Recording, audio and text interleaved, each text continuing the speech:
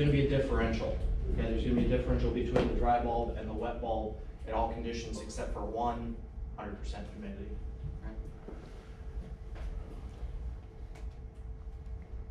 Condensation occurs at dew point. Okay, when you've got a glass of iced tea in the summer, moisture forms on it. Okay, that's condensation. You can make condensation occur as long as you get that surface temperature to whatever the dew point of the air is. So when we've got a really high dew point during the summer, 72, 75 degrees sometimes, you could go to your tap, get 68-degree water out of your tap and set it, and dew will form on it. It's kind of a weird thing to think about, but it doesn't take a whole lot of cool when the humidity is very elevated. Relative humidity, percentages are always a ratio of something, okay? So it's the amount of moisture measured in grains per pound of dry air over the amount it can hold, whatever the absolute holding capacity of that is. Another way to think about it is,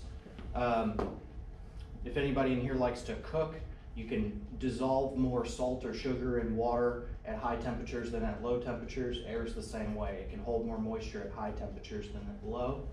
So as the air gets warmer, it can hold more moisture, but if the amount of moisture didn't change, the relative humidity will actually drop. If you kept the amount of moisture in the air constant and started dropping the temperature, the denominator drops and the relative humidity rises. Spend a lot of time on that because it is counterintuitive. So there's twice as much moisture in the air at 100% relative humidity as there is at 50% relative humidity at any given temperature. Yesterday morning we had fog. That meant the overnight relative humidity was 100%. That's the air, if basically the water could hold no more salt. So fog starts to fall out of the air when the meteorologist says the fog's going to burn off around 10. That means enough sunlight has warmed up the earth. So we started the holding capacity of air increased, and that fog was able to be reabsorbed into the air. Okay, humidity ratio is kind of like a sponge. Again, how much absolute moisture can the air hold? Okay, the psychometric chart. Any questions about any of those definitions? Everybody on board with those? Okay. If I stand up here and just talk for 4 hours, we're all going to be really bored. So please jump in at any point in time. So we're going to build the psychometric chart. This is the amount of moisture in grains per pound of dry air that can be held at any given temperature. This is the maximum holding capacity. So if we plotted those on an XY graph, grains per pound of dry air at the y-axis, dry bulb temperature along the x-axis, it starts to look like that. Okay, may start to look like the chart in front of you. Okay, that's our 100% relative humidity curve. If that's the most it can hold, then if it's holding that much, it is 100% relative humidity. Okay, so if we just fraction out at each point, 90% of that point, all the way down, that's the 90% relative humidity. With 30% of that holding, we're on the 30% relative humidity line. So each of those follows the 100% line at a given ratio, at a given dry bulb.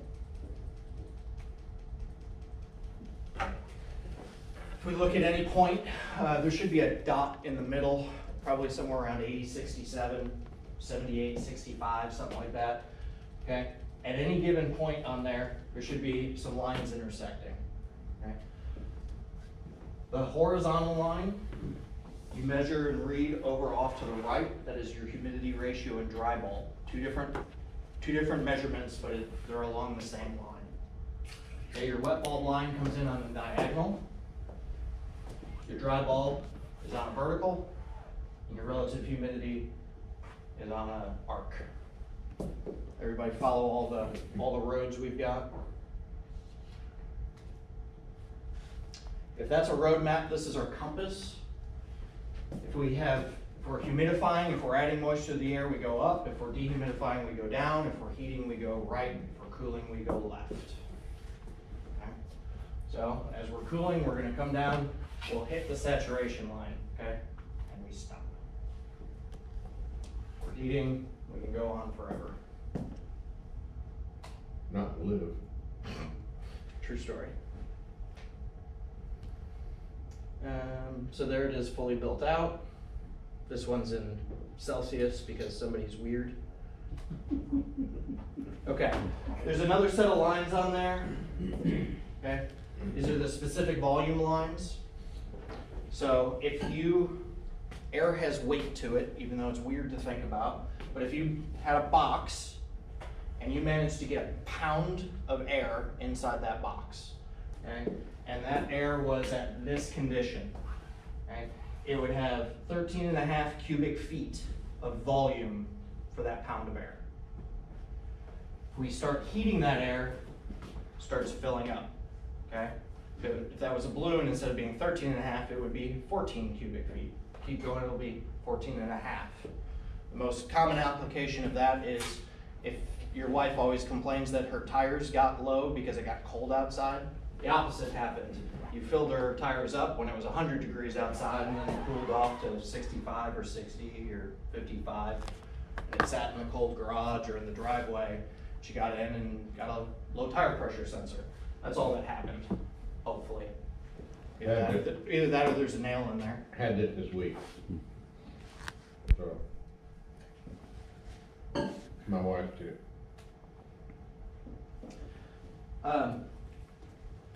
Everybody makes a psychometric chart. They're all relatively the same. This one's my favorite. It's by a company out of Minnesota that builds dehumidification equipment. So a couple of mine up here are gonna look like this. It's no different than yours. It's no different than Carrier's, right? The math's the same. The presentation of it's a little bit different sometimes. Some people, instead of using grains of moisture per pound of dry air, use pound of moisture per pound of dry air. It makes it a very, very small number, like 0.0023 or something like that. I don't like really small numbers, so I like grains of moisture. Grains of moisture, what is it, like 770 grains per pound of water? 7,000. I'm sorry, 7,000? Based on barley. Yeah. Based on barley? Is that where it came from? I believe so. There we go. 7,000 grains of barley make 1 pound.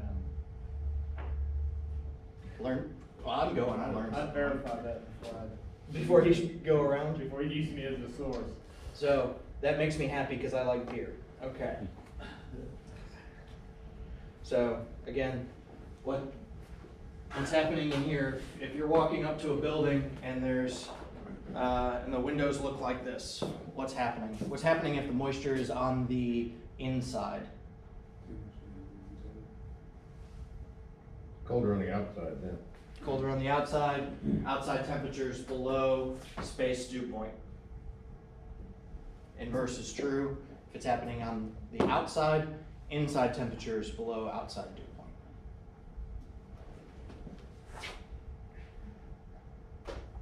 point. You can find everything about an air at a given condition as long as you start with 2 pieces of information. If we are diagnosing a humidity problem and you come back and tell me that the space is 68 degrees, that does not help, right? Because it could be anywhere on the 68 degree line. But if you know that it was 60, if you know that it was 90 and whatever point this is, then we know the wet bulb temperature, we know how much enthalpy is in the air, we'll get to enthalpy. We know a whole lot of stuff, but we have to have 2 points to find it on the map. It's like a longitude and latitude, but you got a lot of options. Okay, finding points on a psychometric chart. Find 81, 59, mark it with your marker, and write down what you think the dew point, humidity ratio, percent RH, and enthalpy are.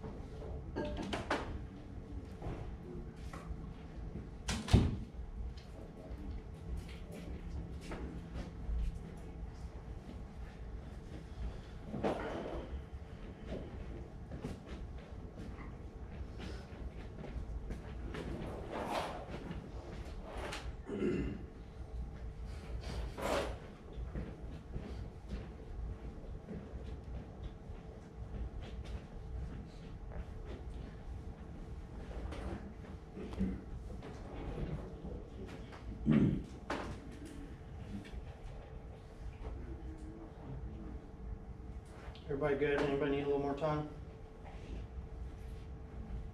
Okay.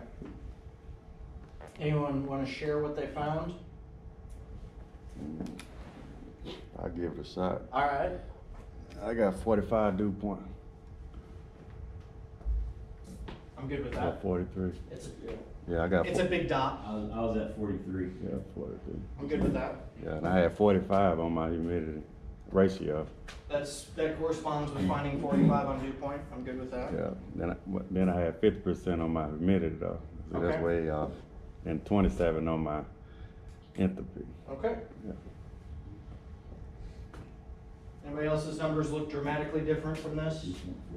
Okay. So let's just go how we do this. Everybody find 8259 reasonably well. So we read 82 up off the dry bulb. We read 59 by finding 60 and going a little bit down, right? It's kind of a judgment call. If we want to be really specific, we use a program. If you're looking at quick, rough calculations, just quick understanding of what's going on with the air, we use the psych chart. So if you're off by 2 points, we're good. Okay, so we're here. So first thing we read is dew point. We read that over here. So here's the 45, 2 ticks down for me, that was 43. Okay, and then I read, what'd I say, 42 grains. Again, here's 40 to 50, so each hash mark is 42, so 42-ish. Percent RH, we're between the 20 and 30% RH curves, so we're gonna be somewhere in that realm, a little north of this 25. Okay. So I've got 27, and then enthalpy, while not perfectly parallel, the wet bulb lines and the enthalpy lines are really, really, really close. Okay, so there is nothing wrong with following this wet bulb line up and reading 26.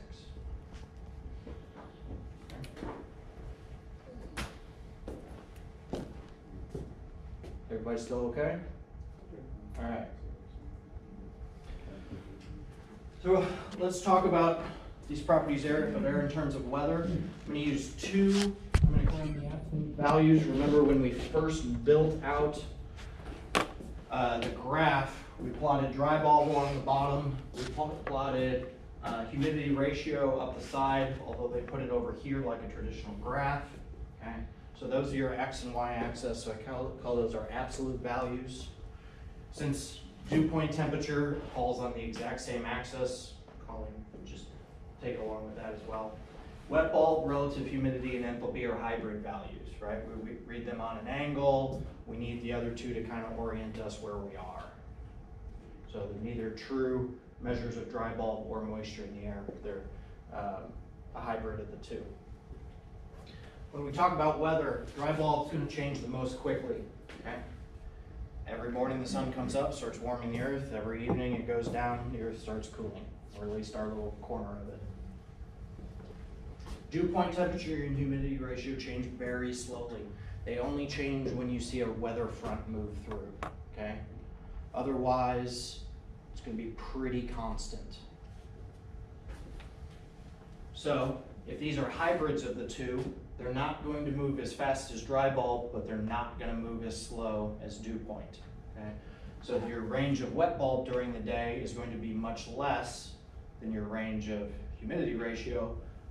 I'm sorry, less than your range of dry bulb, but more than your range of humidity ratio, okay? We're going to move through those. That makes sense to everybody?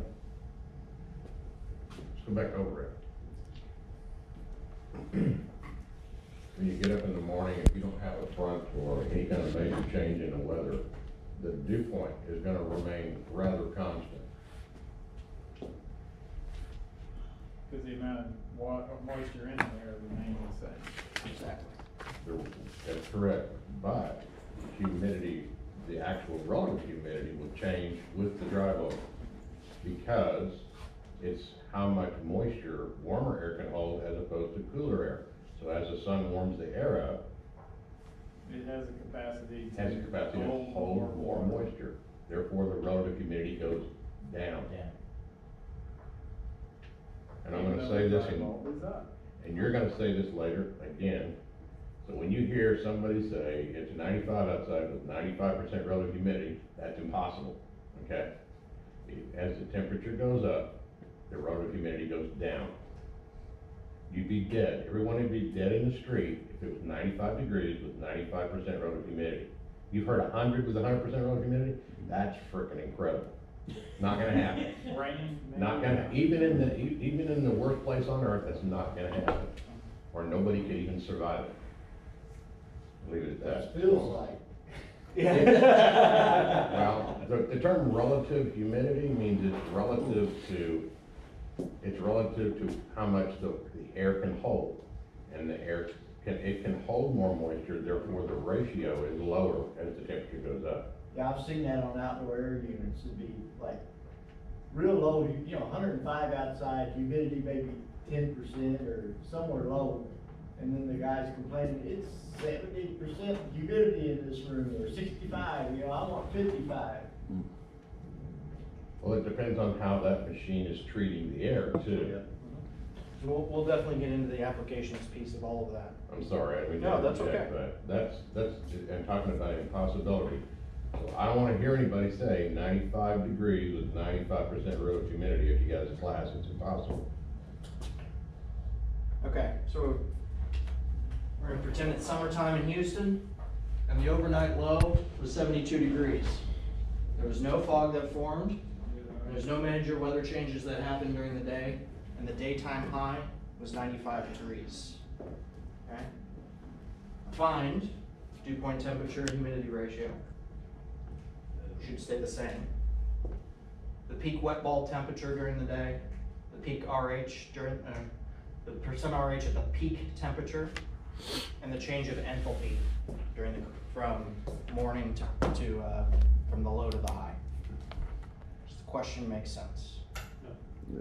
Okay, everybody So, fine? no, that's fine. So if the overnight low is 72, but fog didn't form, okay? We know that the relative humidity wasn't 100%, right? What does it feel like when you guys get in your vans first thing in the morning during the summer? Muggy. So maybe not 100% humidity, but 90, 95? Pick a point. So you're gonna be along 72, somewhere in that 90 to 95 range is your starting point, and then you're gonna warm that air up to 95 degrees. We could conceivably give a number of 68 or 70 dew point. Let's just use 70 as a dew point. I don't remember what I used. I used dew point of 70, good pick. I'm just saying that it's gonna feel like it's really humid but it's not 100%, or it would be 72 degree dew point. Right.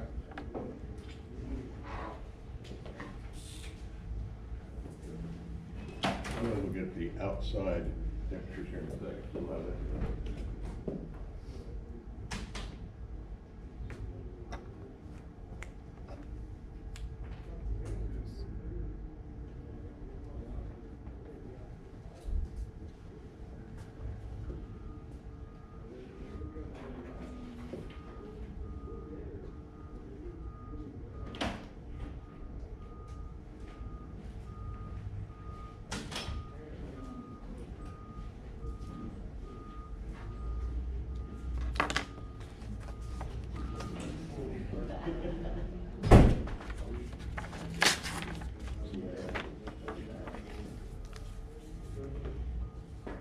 No cheating looking at the next slide.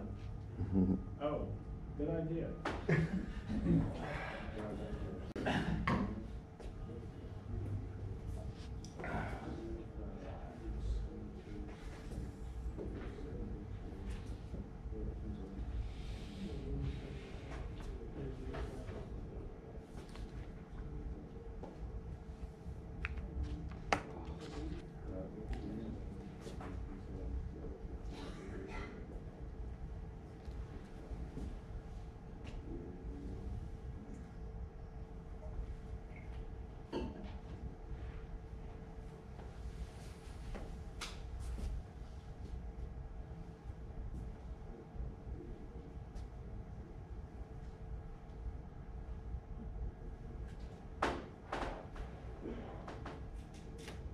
Well, what about a cooling tower?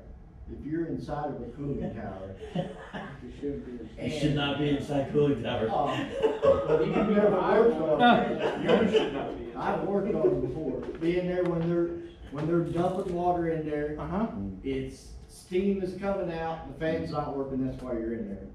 But it's 95 degrees, Never it's mind 100 the degrees in legionnaires. there, and the relative humidity is 100% because the steam is coming up. That's a man-made effect. That ain't natural. Now, what about that? That is a man-made effect, and it is not 95 degrees in there. Well, it'd be the wet bulb, whatever that is. That's exactly right. So cooling, we'll talk about design conditions for various types of equipment in a little bit. And basically, yeah, the cooling tower is limited by the wet bulb. So there is a, I wish I knew offhand what building it was downtown, but they have a built up cooling tower that you actually walk into, and there's like a service path. There's like 3 giant cells to your right and 3 giant cells to your left, but it's all open air. But there's like safety cage type of thing. You go in there and you walk up to get up to the hot tub. And I was there during the last summer, and it was 95, 100 degrees on the roof. You stepped in there, and initially it felt cool because the ambient air temperature dropped like a rock. Yeah.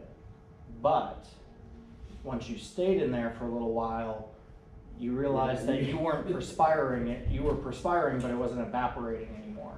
Yeah. So it initially felt cool, but the more time you spent in there, the hotter you got, because you couldn't evaporate anything because the air was fully saturated. So your body temperature would still be 98, 99. Yeah, so you walk in, it feels cool, but pretty soon afterwards it stops feeling cool.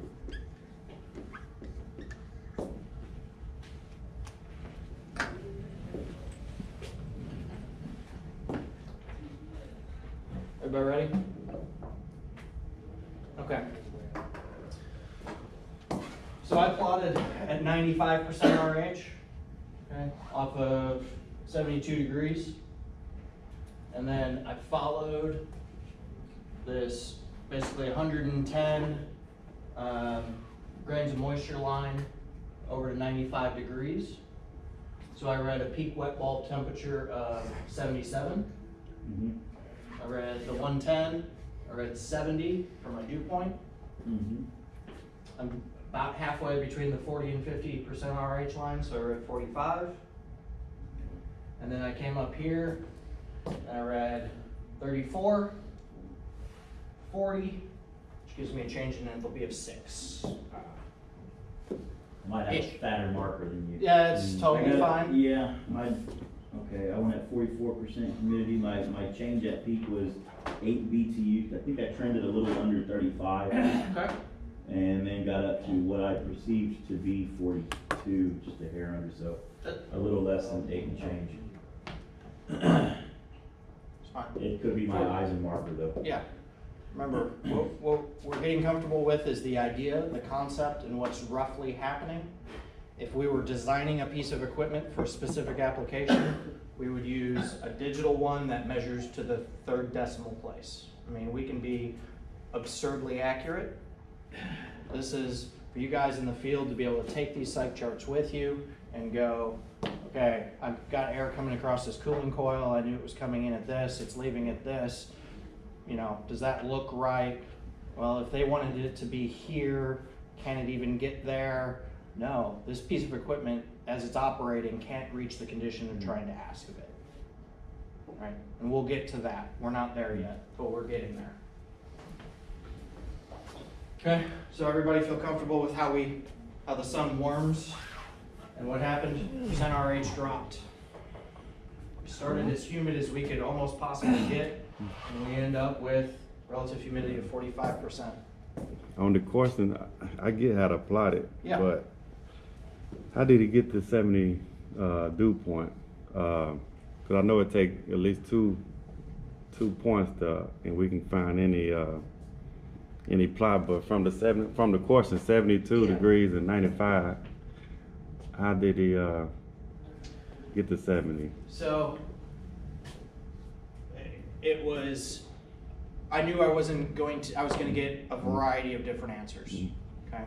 But what I was looking for was the idea that when you wake up in the morning in the summer in Houston, humidity is above 90%, okay? It feels muggy, but if there's no fog, you know it's not 100, so it's somewhere in that range, Okay. Between, right? If somebody had said the overnight relative humidity was 40, I'd have concerns, right? 40%. We don't get that. That would be really nice. It'd be nice to sit out on our back porches at 70 degrees and 40% RH and have a bonfire. We don't get that. Okay? It's muggy. Nobody wants to be out there. Fair? Yeah. Okay. And I knew it was a little tricky. That's why I asked if everybody was on board with the question. All right. So this goes to Mark's earlier. I hear people say that Houston in the summertime is 95 and 95%. What's that wet bulb condition? What would the wet bulb be? 95 and 95. 95 and 95. What would the wet bulb be? First one to have an answer, raise your hand. I'll give you $100. Mine? Sorry, didn't go that. The chart doesn't go that high. It's a pretty safe bet. It's called a humanity chart. It's where humans can live. Yeah. Okay. So, is it reasonable? Of course not. Why do people say it? Because when you wake up in the morning, it's 95% humidity, and the daytime high was 95. And people who don't understand the ratio of how that moves go, it was 95% humidity, and the daytime high was 95. Therefore, There it is. there it is. Too bad. Okay? Not gonna happen. Not going to happen. Thank God. I know we're not ready for this, but I threw up what it is this morning. I wanna do it later. I'm gonna do it later. So we can plot this twice. Perfect. I love it. And another thing I want you to know is we'll find out later whether or not you can use the outside air to cool a building based on these numbers. We'll talk about that later in this, because you're gonna talk about that later, so. I didn't talk about economizers, but we No, absolutely we're can. gonna talk about what's possible as far as what the change is, what's gonna happen indoors with the mixed air. Yep. That's So true. we're talking about mixed air, and if we mix this temperature, we put in nothing but outside air, we're gonna find out whether this is good air to put in the building and not run any mechanical cooling. Okay? So this gets to kind of our cooling towers discussion. Okay. Design conditions in Houston. When an engineer is specifying a piece of equipment, cooling tower, they're going to give something between 78 and 80 for the design wet bulb condition of the tower. Basically, that's saying you need to be able to evaporate moisture and cool this condenser water against 78 or 80 degree wet bulb. Okay. It's no different, although slightly different, it's just a little different than the air-cooled equipment that is rated between 95 and 105. Okay, so I just plotted those as lines. Okay, so that is whether it's a condensing unit or a rooftop unit.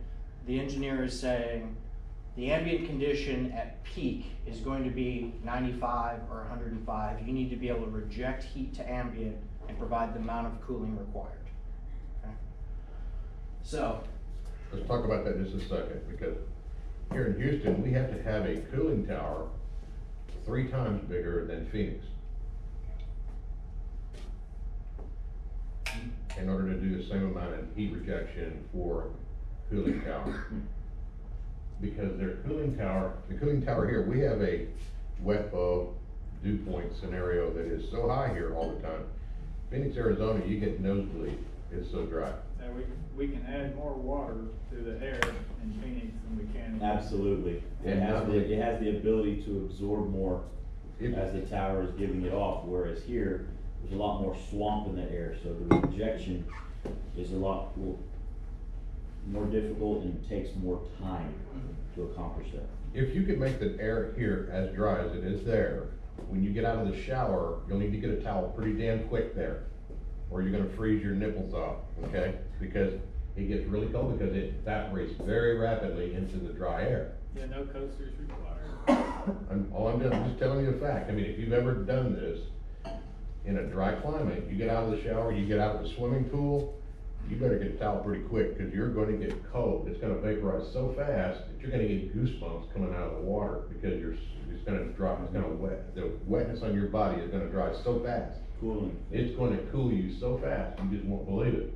Well, here, we can get out of the swimming pool and stand around, no towel. In fact, we don't want a towel, we're trying to stay cool, we're trying to vaporize. And we're still not gonna get any better than what the wet bulb capability is.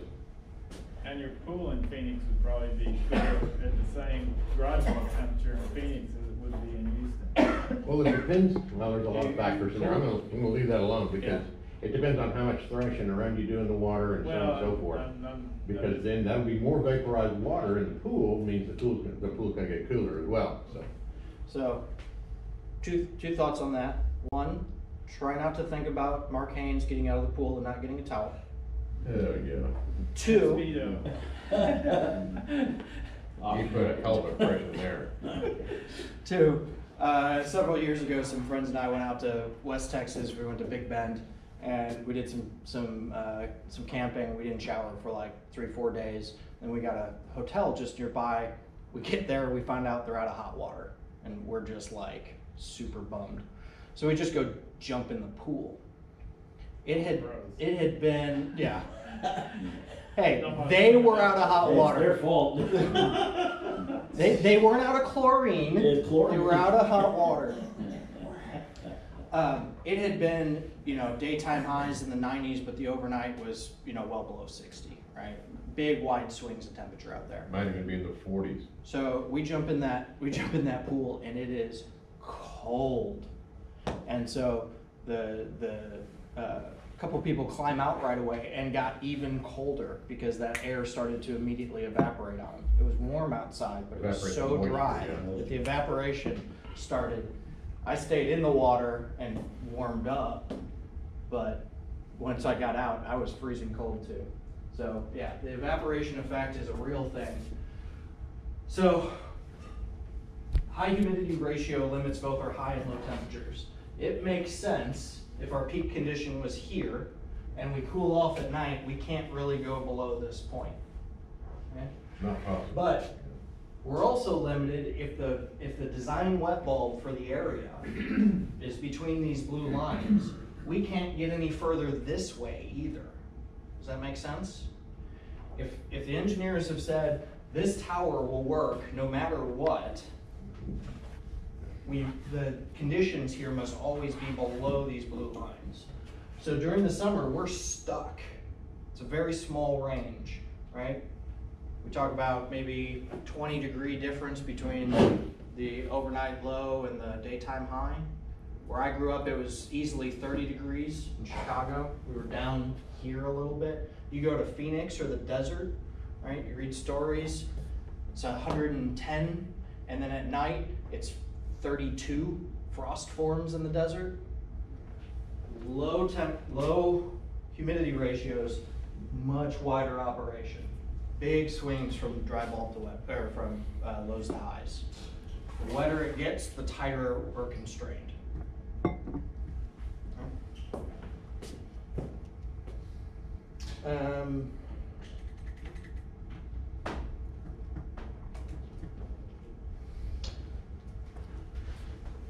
So this is a heat map of all the design conditions for Houston over 365 days, actually over 8760 hours of a year, okay?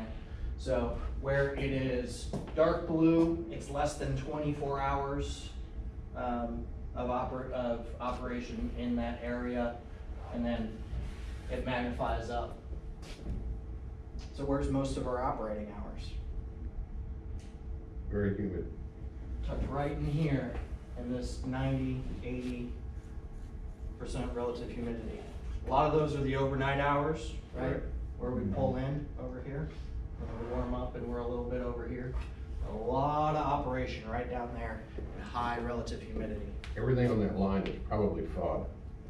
On the inside instep of that shoe, the boot, whatever you want to call this, downhill slope, ski ramp, whatever you wanna call this, if you're on that inside line, you're at 100% over humidity.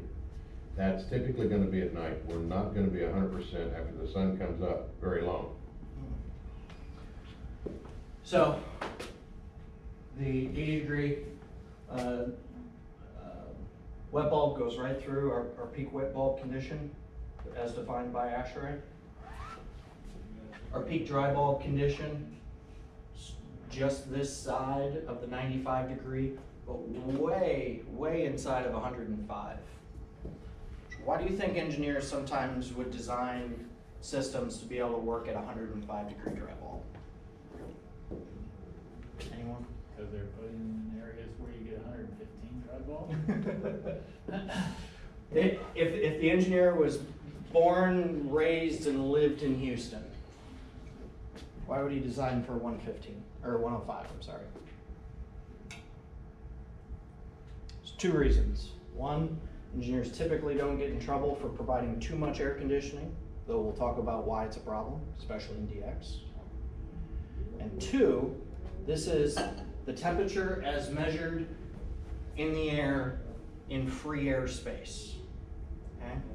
You surround this with a bunch of concrete, you put it on a white roof, you put it enclosed in a bunch, in restricted air, you can get past this. But that's not the true air temperature.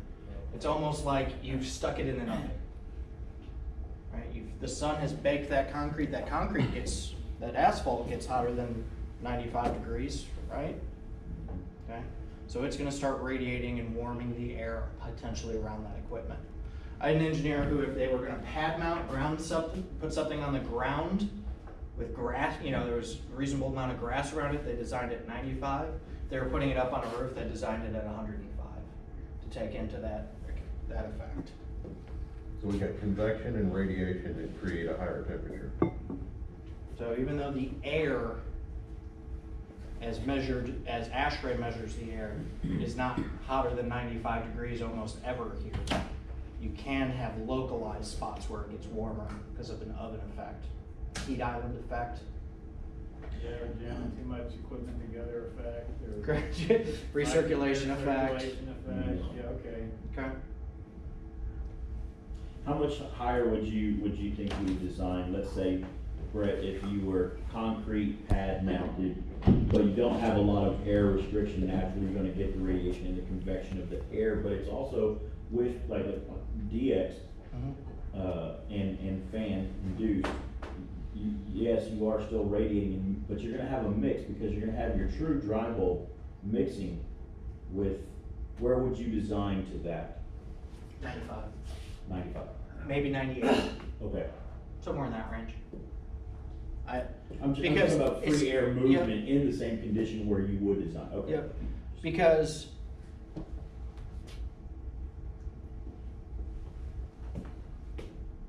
we're at a much less humid condition, okay, when we got way over here than up over there.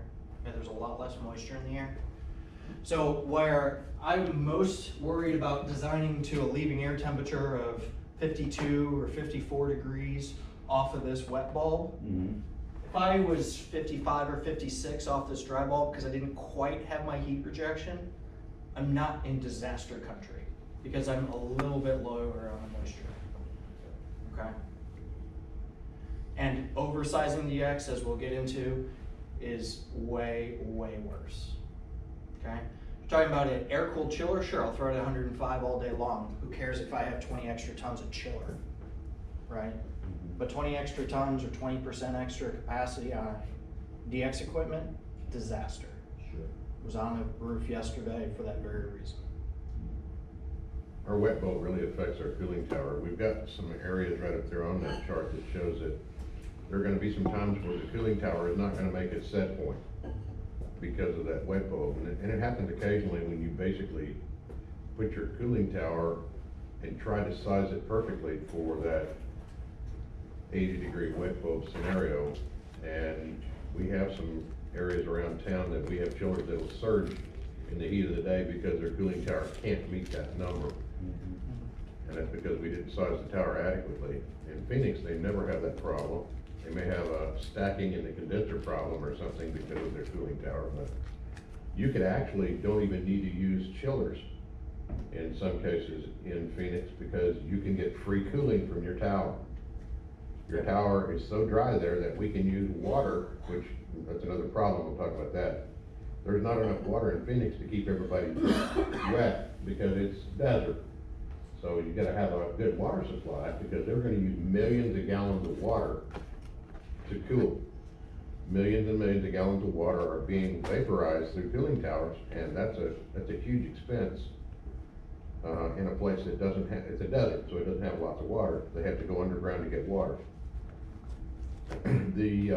We have a couple of sites here on the west loop. I think we've got a site that we go into surge on this, on the centrifugals because we can't get the tower water below 84 degrees in some cases because of our dew point wet bulb scenario in certain times of the year. And it's only usually about a week, but then we can't size them all that way every time because now our cooling tower just changed its size. So I know not very many people work on centrifugals in here, but it has to do with that scenario. How much can I cool with water? And as opposed to that, we were just talking about, he just told you that Phoenix, you could have a scenario where the water temperature, if you vaporize it, could get down to 32 to 40 degrees. So we have that dew point where here you've got freezing in the desert in the night and 115 during the day. Well, it's so dry there that it'll pick up that moisture. You can literally just take cooling tower water and they will use cooling tower water in a downstream coil in the building to cool the building with nothing but cooling tower. The cooling tower is doing the work of that huge centrifugal that they have that typically cools it. But because the tower can do it all by itself, there is no sense of running mechanical cooling if all you gotta do is run a pump and a cooling tower fan. Well, it's kind of like an advanced version of a swamp cooler, Exactly. evaporative cooler. It We is. used to use in Phoenix at least in the 60s and 50s. It is in the cooling tower application, but you're taking that water from the basin of the swamp cooler and using that basin water to cool the building. That way and be nice if you could put some of the moisture in the building because it's so dry, people have got nosebleed at 70 degrees inside the Really building. bad chap lips. So it'd be nice to have a swamp cooler cooling the building because that's what they use in Phoenix for most of their cooling is they use it, it's called a swamp cooler. They were they used to, I don't think so much anymore. I think they still do in some cases. If they're smart, they do, if they have water. Well, If you go out to Phoenix, first time I went to Phoenix, I was like, why do all these houses have rooftops on them? that's because that's where the evaporative cooler used to It's where the sit. evaporative cooler used to be. I used to set the evaporative cooler on the roof, just advanced version of a swamp cooler, just dump water over the top and run air through it. The air was so dry, it evaporated, it cooled the air, and you blow it into the house and it's nice and moist. Presto changeo. Now, instead of trying to keep electricity usage low, now they're worried about water. So most people have refitted to standard mechanical cooling equipment, but they use packaged rooftops because that's where it was. It was the weirdest thing the first time I went there. I was like, Yeah, who you puts see a packaged rooftop on a house? Same thing in the Central Valley in California too. You see They do it all over that part of the Las section. Vegas, anywhere in the dry country. They need a humidifier where we need just the air conditioner and dehumidification. They need to humidify their air. I've been around a long time and I know a few of you might be, but a lot of times they just boil water on the stove all day long just to keep the moisture level up in their house because they gotta make some moisture in there. It actually makes it more comfortable just by throwing some moisture in the air. It's so dang dry. Okay. 55 degrees is the default supplier temperature for HVAC systems. If you're talking to anybody and they say, well, just make sure it's making 55 degrees air, why? Why do we use 55 degrees?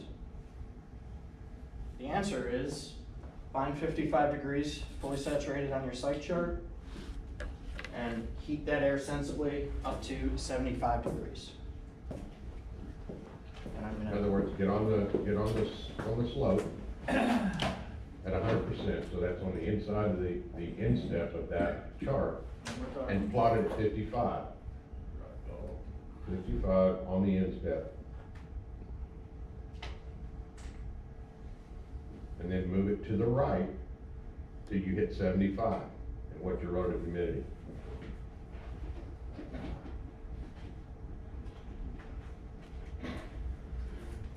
In other words, hit the instep. Everybody know what I'm talking about, right on the inside slope, right where you would be sliding at 55. And that's 100%. And then go directly to the right to 75. And where does that hit relative humidity? 50. It's perfect. That's why they use 55-degree discharge air. What you call it, This whole line right down there, that's 100% right there, that's on that's Like I said, right. relative humidity, right? That's 100% relative humidity, so hit 55 on it, and then go directly to the right, which is heating it.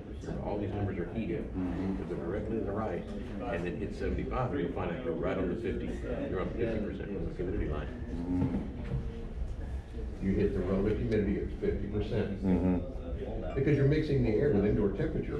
When it hits indoor and it's 75, it's 50% relative humidity. When you take in 100% outside air at 55 degrees, it's not really outside air, but it's, when it leaves the coil, it's 55 degrees at 100% humidity.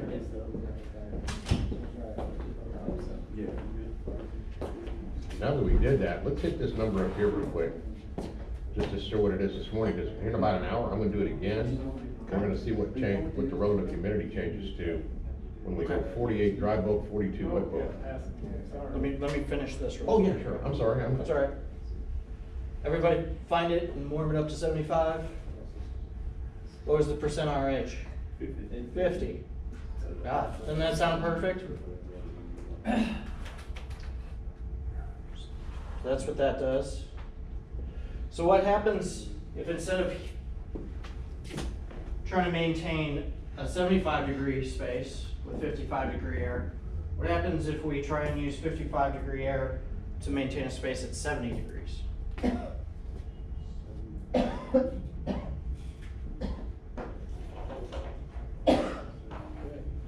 Use that 55-degree air and you only warm it up to 70, which is what happens when it hits the room. What's the percent RH? Yeah, it looks like it's like 60. 60? Do you think 75 at 50% or 70 at 60% is a more comfortable position?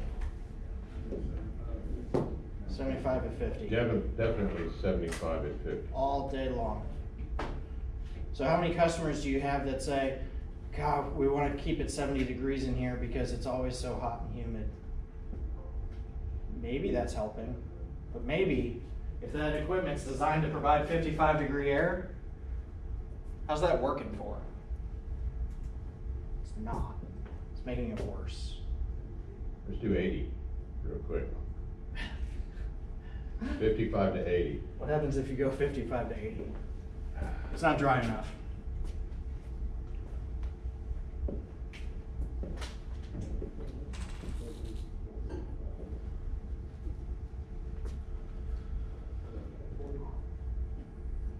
%? 43? Yeah. Not quite dry enough to be super comfortable, but it's getting close. Right? That's the way I run my house. But you get it colder than 55 off your coil. I don't know. I'd have to look at it. I don't go that close. Could be I'm low on refrigerant charge, and it could be that I've got a saturation temperature much lower. So, true story. My house was built in 1961, so it's got terrible insulation and a terrible vapor barrier. When I bought it, it had a 4-ton unit that served the original house and a 2-ton unit that served the 500 square foot expansion. 2 tons on 500 square feet. Wow. Made good sense. Perfect setup. Perfect setup. I had to run it at 68 to 70 degrees to try and keep me comfortable. And so my wife, Elizabeth, was always freezing cold, and it was always like 60-something% RH in there. Even at that temperature. So I call Charlie, I buy one of our high-end variable speed XL 20 XLI, and I drop it to 3 tons, and I rezone part of my house to pick up the kitchen and my wife's office, put it on the 2-ton unit. So it's got a little more space, run a 3-ton unit. We keep our house at 75 and everybody's comfortable. And we sucked the moisture out of the house. We had a unit that was capable of removing moisture from the house consistently. And now I could raise the temperature, my utility bill went in half, and we're both comfortable. Cold, humid air can be hot to one person and cold to another. Moderate dry, most people are comfortable. If you're sitting passively in 68, 70 degree moist room, you're gonna be cold. As soon as you start doing something, you're gonna be hot. And sweaty. Okay? So we really wanna try and get our customers ready for this condition. Okay? If they have a single speed piece of equipment, that may not be possible. It just may not run enough. Okay? But we wanna try and get them to migrate to that condition. All right, let's plot 48, 42. That's what it And is. what do we think of the highs today? 70? No, it's supposed to be like 55 or 60. Oh, okay. 60? I was wishful thinking. Yes, you were. All right, That's why 48, you wore the sweater. 42.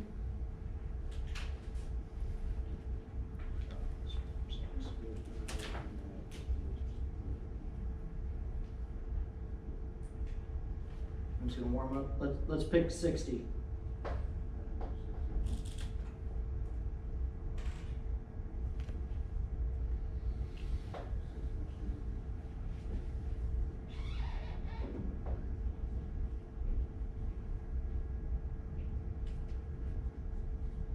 The reason why I did that is here a little bit later, the temperature's gonna go up. I'll take another temperature outside, we'll see what it changes to.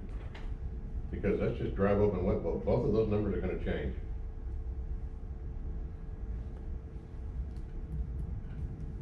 The dew point won't, because we haven't got a front. I don't think. I don't think we have one, yeah. I think so.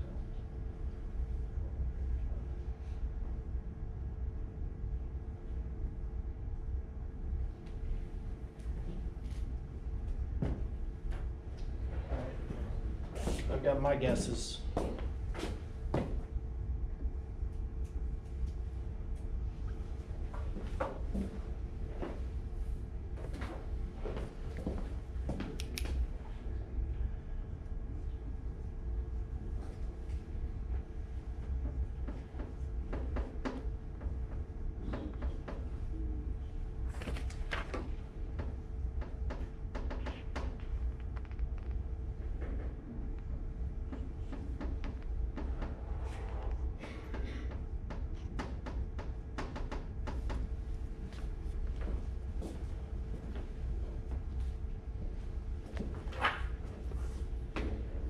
Everybody agree? Close?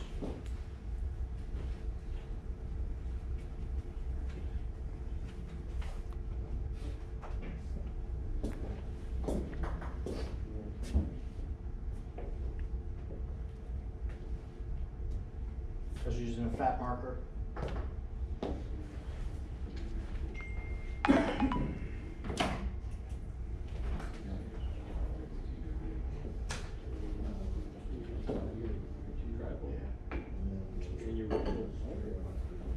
Hey, Scoop. Sorry, son. So I'm RAs. I'm getting 60. So you got 40. Oh, I'm sorry. So this is when it gets to 60. So take Okay. this, come over to 60, and you come up. Let's see. 48 at 42. Come over to 60. Yeah.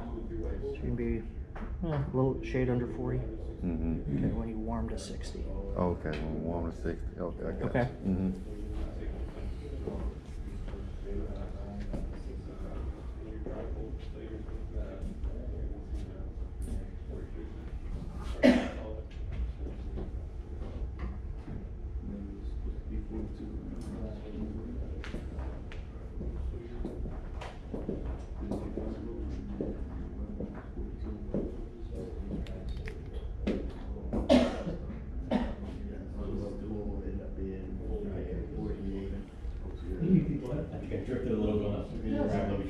I get lost in the line, like, whoa.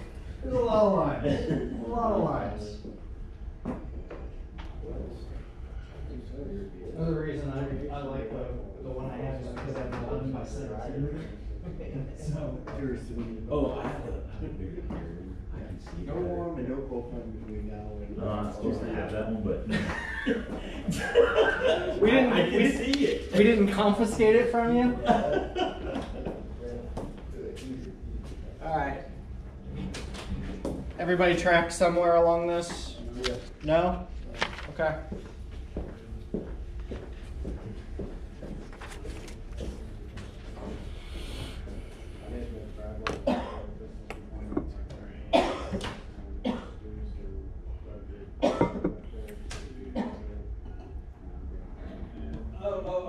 Okay. So that's where the confusion point is. So this was our start condition, and just like we've done the warming it up, this was when this air warms to the high today of 60, that's where I think it's gonna end up. That's my projection. Why don't we Okay. do one So more if you thing? drew your horizontal line, you would end up exactly there. Okay. Let's do a correlation to warming that up by putting it in the building Mhm. to 75 degrees. What's that gonna give you? What's that gonna give the humidity in the building? Okay. What is the humidity at 48, 42?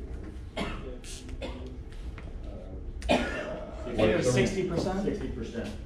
60? Okay, and then we put it in the building and warm it up to, just go straight line right, till you hit 70 degrees Fahrenheit, and then find out what is that relative humidity when I put it in the building.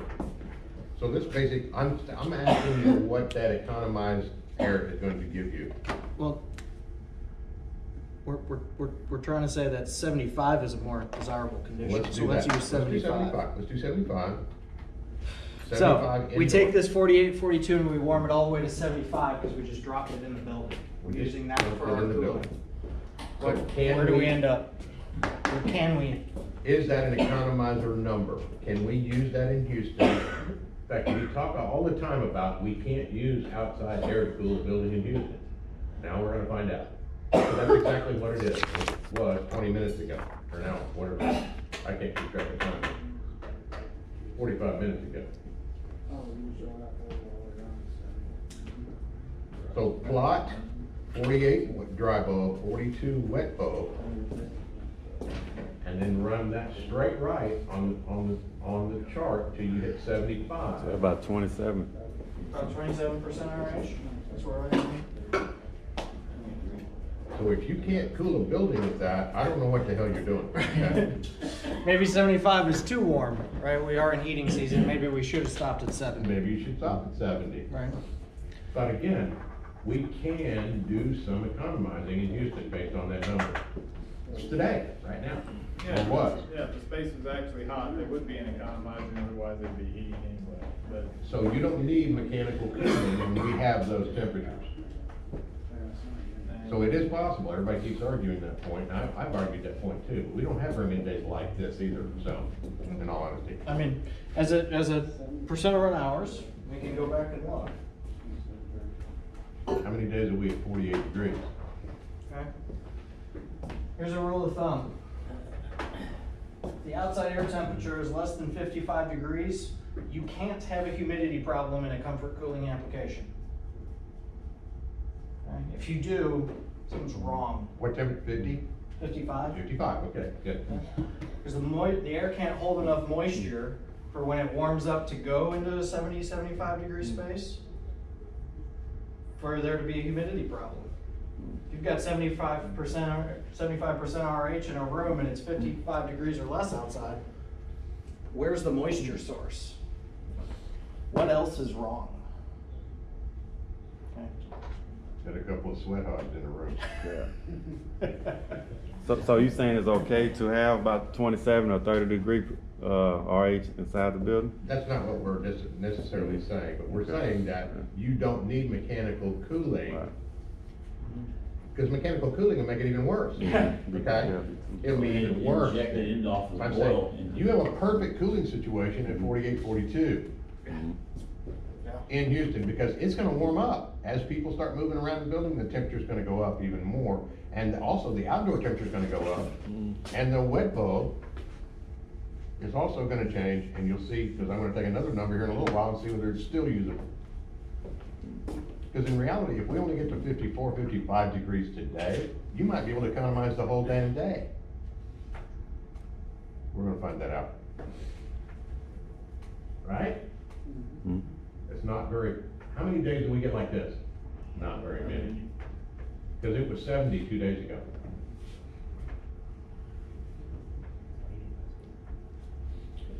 Okay.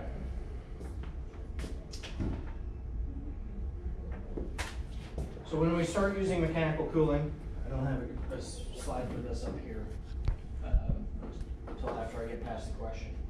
Yeah. Pick any condition out here, and we start running it across the cooling coil. Okay. We cool it down until we hit saturation, and we start following it down the saturation curve. Okay. On the train psych charts, they actually have what are called cooling coil lines. Okay, the little cheater lines that more accurately represent what happens.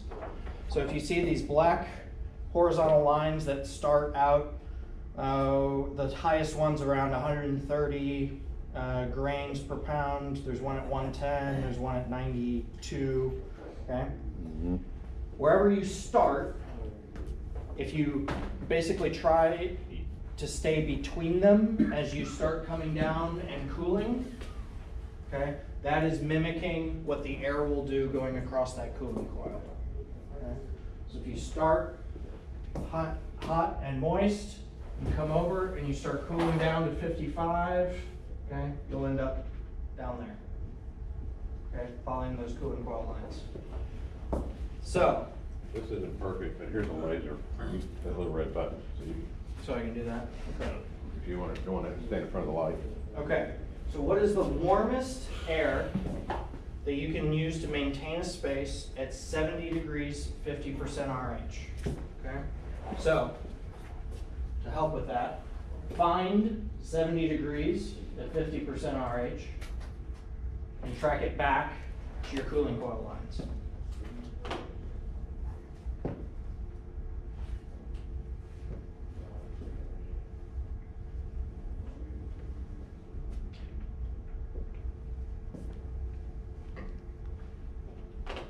So this is the application where you've got a customer who is adamant that they want it to be 70 degrees in the space, but they want it to be comfortable.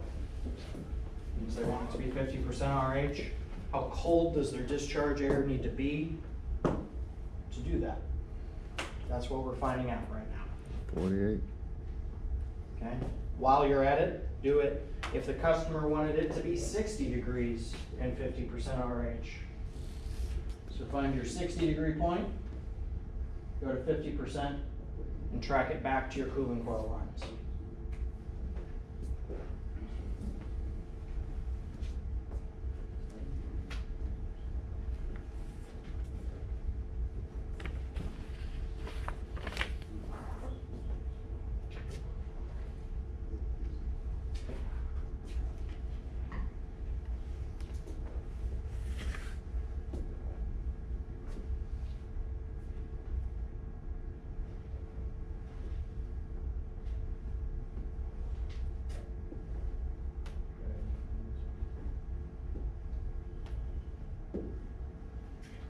Johnny doesn't even need the site chart. He knows this off the top of his head. I was actually just remembering back to clients we used to have at the libraries and archives, and things saying 68 degrees at 50. Couldn't do yet, can't stay there. You were telling me about that. Wanna play along? Sure.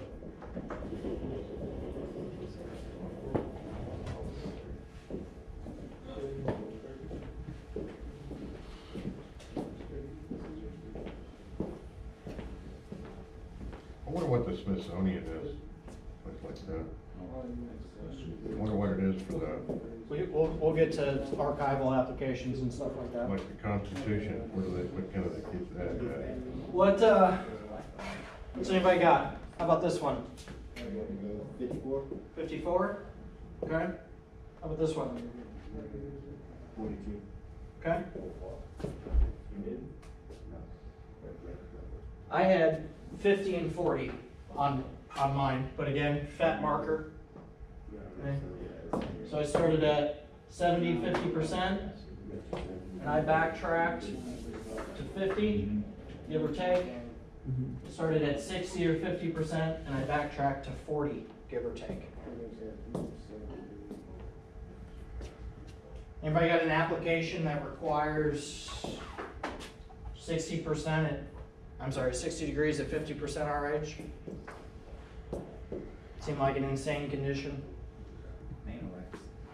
Actually, About just about every operating room in the city wants to operate there. operating rooms, and some of them want 100% outside air, They're crazy and wrong. but they do it. Whether they want it, doesn't mean they get it. Can you repeat the temperature and the humidity? 60 degrees at 50% RH. That's what they want in operating rooms in Houston.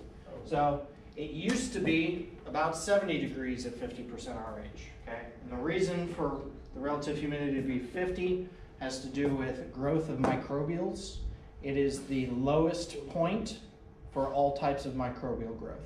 If you get below 40 or 30, one type of microbial starts growing. If you get above 60, another type of microbial starts growing. So you aim for the middle. It's the lowest of all, is at 50% RH. So they used to design operating rooms for 70 degrees. But as we got better at infection control and those kinds of things, the surgeons needed to wear more and more and more equipment. More gowns, all that kind of stuff. They're covered up. They're in basically moon suits for some types of surgeries. So they need it colder so that they're not perspiring. And not only that, they don't want their mask and their goggles and everything to fog up. Because it's gonna fog up if we got a dew point that's gonna hit that when they're breathing inside that and they can't see what they're doing.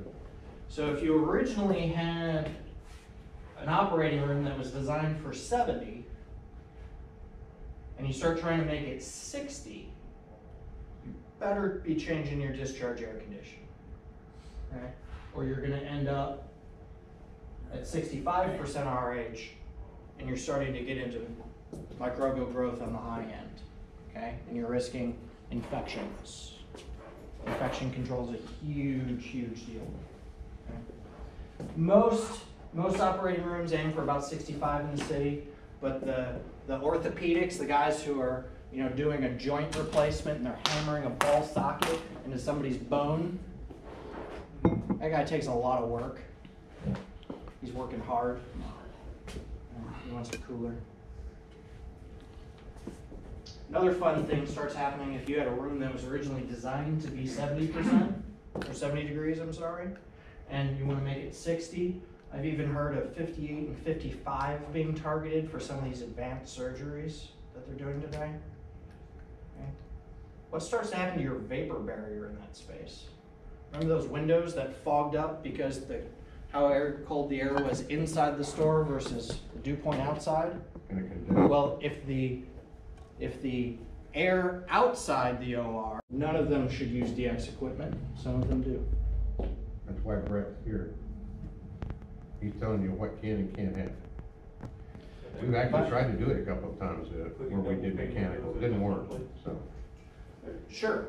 I mean, there's ways to basically build the OR as a refrigerator box. The question is, did they? Or did they design it as originally just a space that now they're trying to make a refrigerator? Right. Hit close to home. So my mom just had a surgery a few months ago on her hip. She fell at work, tore basically the hip version of your ACL. Okay. Workman's comp, long story. Buy me a beer. It's not that exciting. She has the surgery at an outpatient surgery center. I was less than thrilled about this. Okay.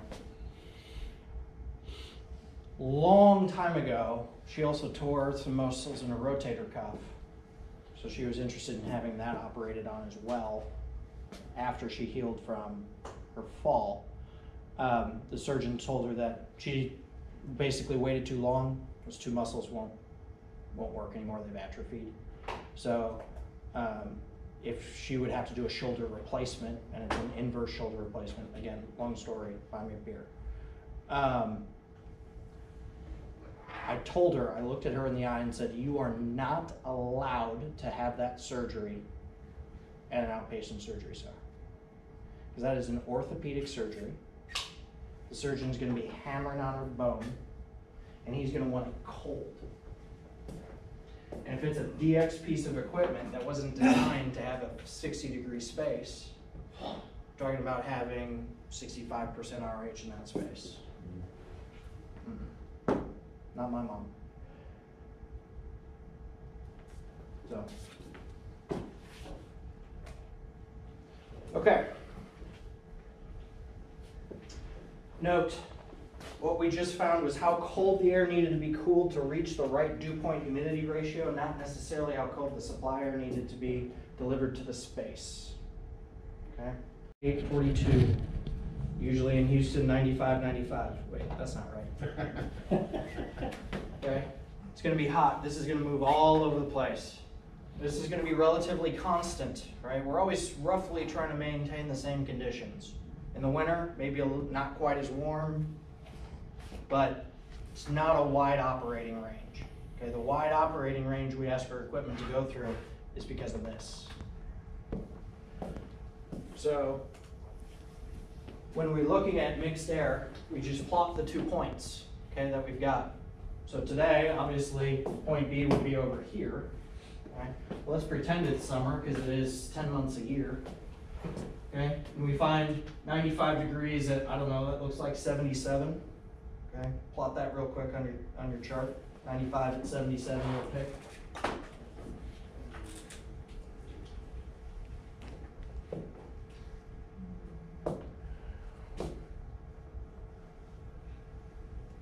What's that?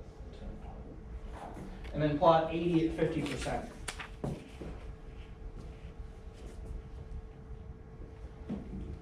.95 at 77 wet bulb, 80 at 50% RH.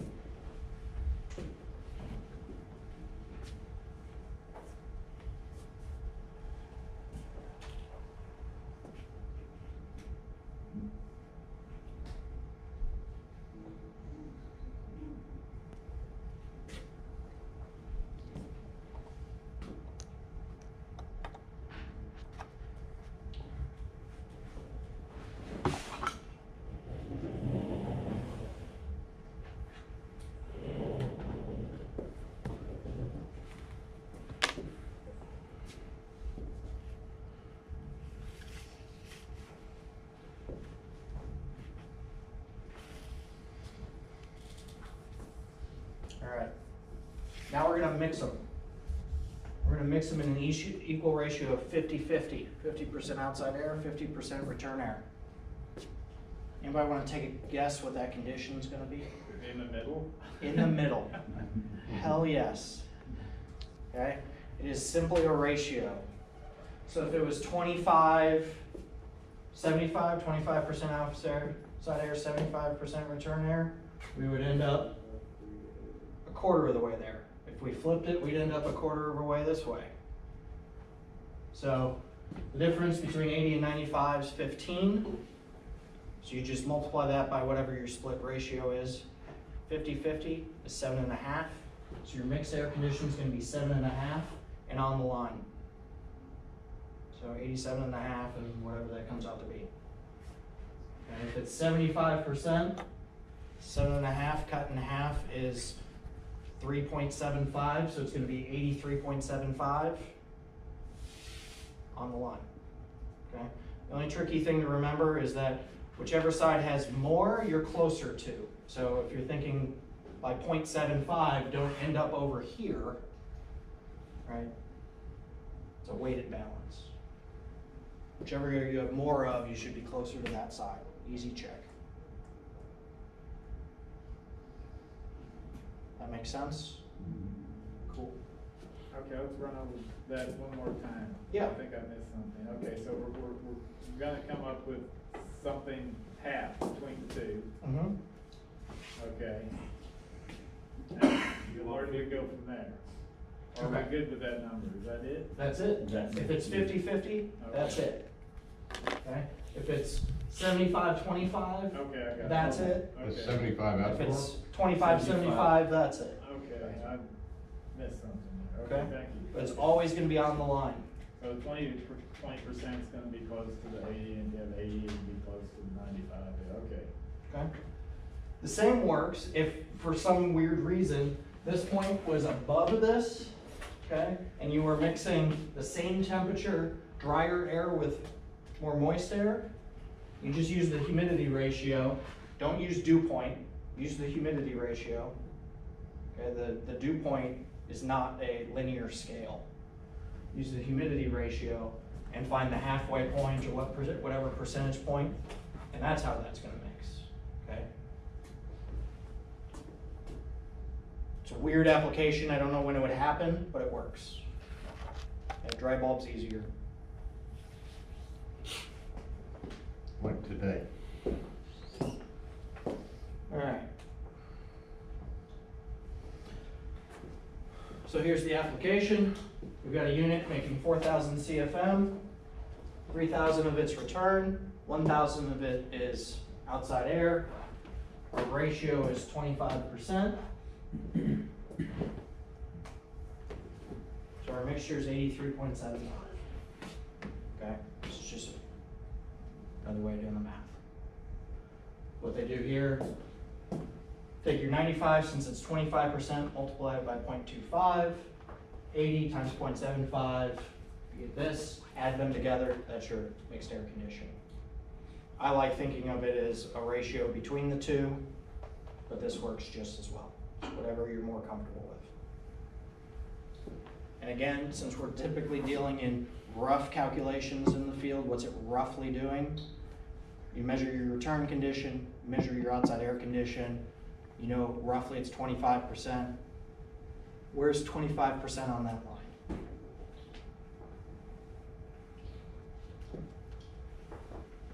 Okay.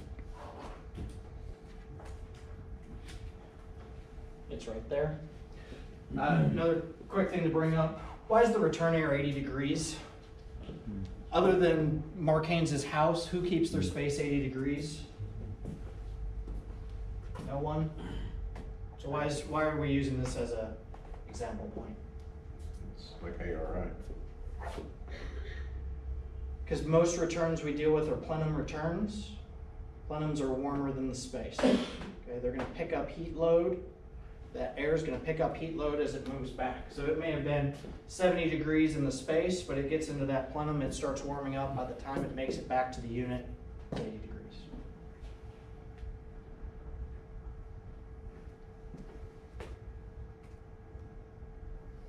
There's also a difference there in Houston. In reality, because of our long cooling season, we really need we need all of your filters and returns at the ceiling or as close to it as we can possibly get it, because that's where the warmest air is. A lot of the earlier models that were built back in the 60s were actually at the floor. So you're picking up floor temperature. Floor temperature is colder, so you're not getting the delta T that you require in order to do adequate dehumidification. Now you've got stratified air. The stratified air has moisture at the ceiling. In fact, you may even find a situation where you may have so much moisture at the ceiling, if you got a high ceiling, that you will condense at your registers, and then you get a little bit of raindrops occasionally. Yep. When I changed my unit, I moved my return to my ceiling. I gained a closet. At 83 degrees, Mhm. we need 65 degrees to cool the space effectively. No. So I don't know how you look at that. Let me see what you're. I'm just on the other eyeball one, we it. came across, right? So it's like 65. Got it. So Those are just room air conditioned. yeah. So this air warmed up, okay, when it came through. So you're right, it's over here. If you follow that down, you feel like you're at 63. We're about to talk about sensible heat ratio. Okay, that's actually a perfect lead-in question. Well done. I'll buy you lunch. Like 57-degree coil or so, leaving the coil. But we've been going for an hour and a half, and I need a break, and I'm guessing you do too. So let's be back in heat ratio. Okay, so I wanted to come back and show that we're talking about the warmest air that could be used and why that doesn't necessarily work. Okay, so the question that was asked was, does this mean that we could use 60-ish, 63, whatever you want to call this, degree air to meet this condition? Okay. On the site chart, what we've learned so far, yes. In application, no. I'll show you why. Sensible heat ratio. When we're doing anything sensibly, okay, it doesn't mean we're doing it smartly. It means we're moving it left or right and not up and down. Okay? This has to do with the sensible heat content of air, and this has to do with the latent heat content of air. Okay? To put it another way, you take your stove, you get a stock pot, you fill it up with water, you put it on the stove, you start heating it. You are sensibly heating it. Okay? You're heating it from the 70-degree tap water up to 212 degrees. That was sensible heating. As soon as it starts boiling, it's going to maintain 212 degrees, and it's going to start boiling and turning into steam. Okay? That is latent heating. The amount of energy it takes to heat something sensibly is significantly less than the amount of heat it takes to vaporize it, to go through latent. Okay, we're breaking bonds. Okay, on a chemical level, as opposed to just warming it up or cooling it down. Okay, so there's a lot of energy it takes to change the state of something versus just to change its temperature. So that's what we mean by sensible. So when we sensibly cool something, going this way, when we start removing moisture, we're dehumidifying, we're doing the latent heat, the latent content. So if we're going down and to the left, sensible and latent.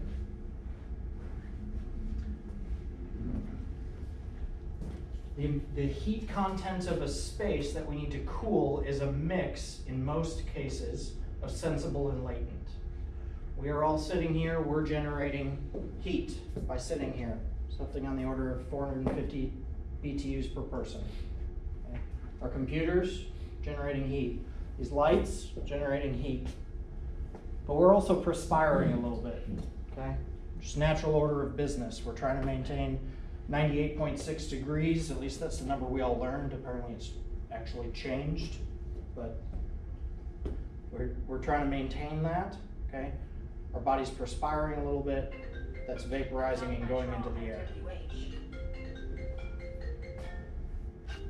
So we need to remove that moisture as well. Well, it was Perry. What's up?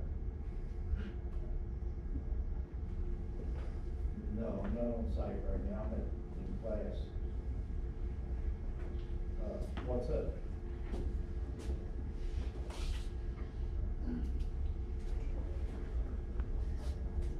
Hey, Gary, take it outside, please.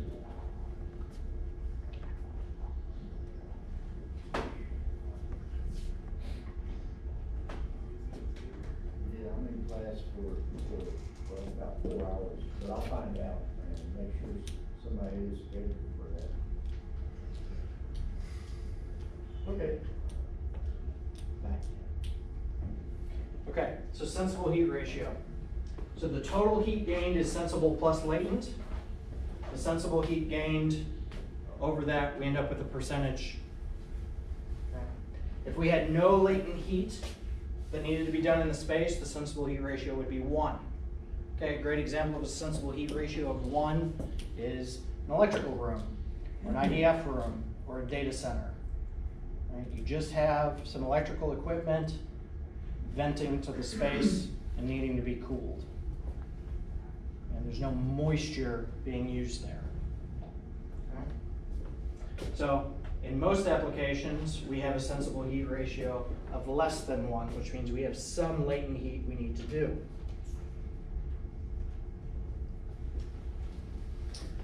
So when we did this, we assumed a sensible heat ratio of 1. Hey, look, that's what I just said. This will be the case, so we need to provide air with a lower target dew point in order to meet our actual percent relative humidity.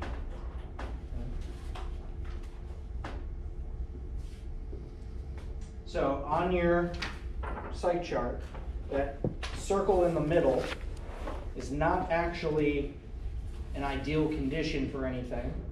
It's called the index point. Around the sides, specifically the top and right side, you'll see some green numbers with 1 kind of at due east up through 0.2 at close to due north. Everybody see those around the outside perimeter? So if you index, that is, take a straight edge and run it through that index point to those various conditions, those are your sensible heat ratios, so you could draw a line on the site chart, okay? So a sensible heat ratio of 1, index is perfectly horizontal with the point, and a sensible heat ratio of 0.2 is a whole lot of moisture, okay? A whole lot of moisture change. That makes sense to everyone? Okay.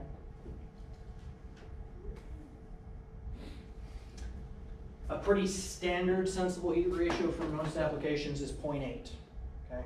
Another way to say that is 80% of the load in the space is sensible, 20% is latent. So if we're trying to hit this point, okay, we need to cool to here so that the room warms it along this line and not a perfectly horizontal line. Okay, makes sense? So when that question was asked, can we just cool it to 60 and that be okay? If it was a sensible heat ratio of 1, the answer is yes. Since most of our applications are not, the answer is no. We have to go a little bit colder than what we thought.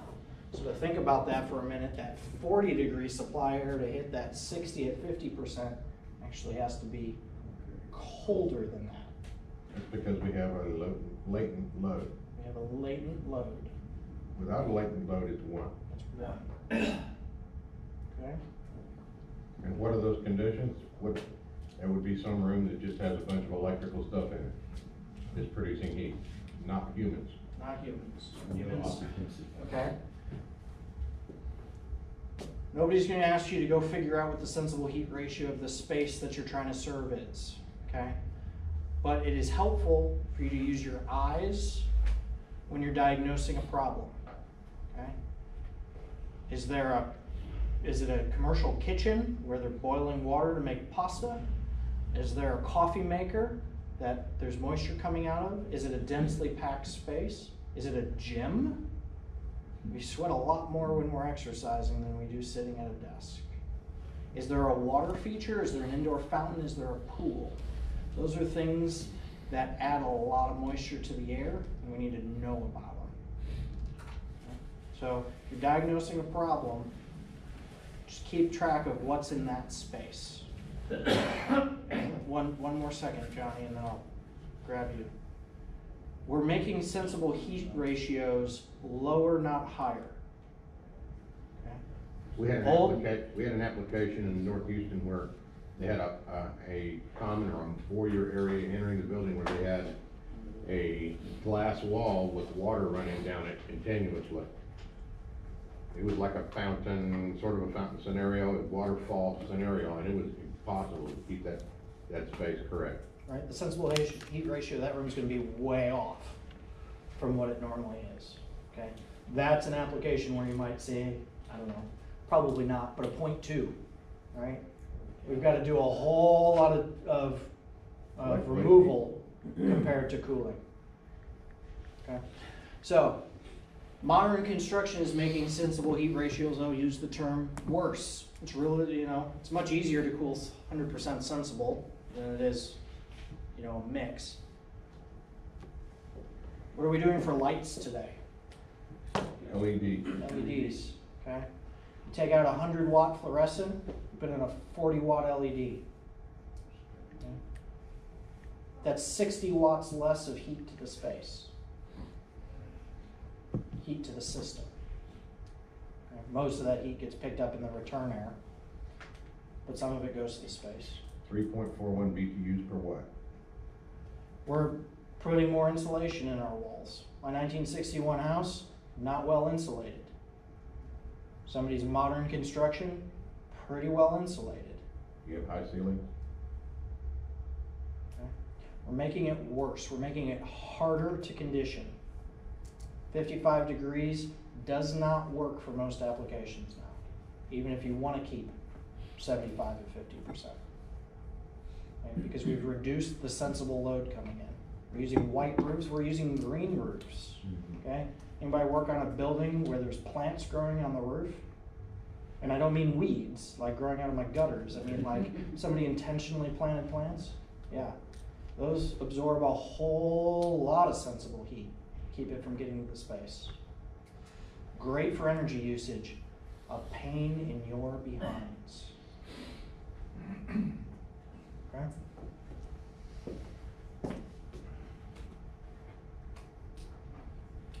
So we already kind of did a little bit of this with coil curves. So if you got a sensible heat ratio, okay. So we're going to talk about how we calculate the amount of area we need. That's really all I wanted to cover on sensible heat ratio.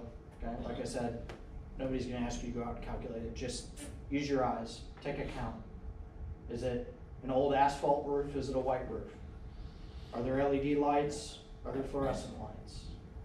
Okay. You don't know? Ask your guy. Hey, have you guys done a lighting retrofit? If they haven't, also, we do lighting retrofits. I want to give you an application real quick. We had a place that they couldn't cool the building. It was a Chipotle. A Chipotle, meaning it's a business that they make burritos. Well, every table had its own light. If you've been into a Chipotle, you'll see there's a little light over every table. It just so happened that they put heat lamps in every one of those instead of light lamps. So I went in and they had they had 15 ton, 20 tons air conditioning. Not a very big room. Like from there to that wall is all it was. So I looked at the lights. It calculated just the wattage of those lights because each one of them were 120 watts. And then I calculated all that up in BTUs, and they were using half of their air conditioning load just in lights over the tables. I said, if you put the proper light in there for lighting, you'll get your air conditioning back.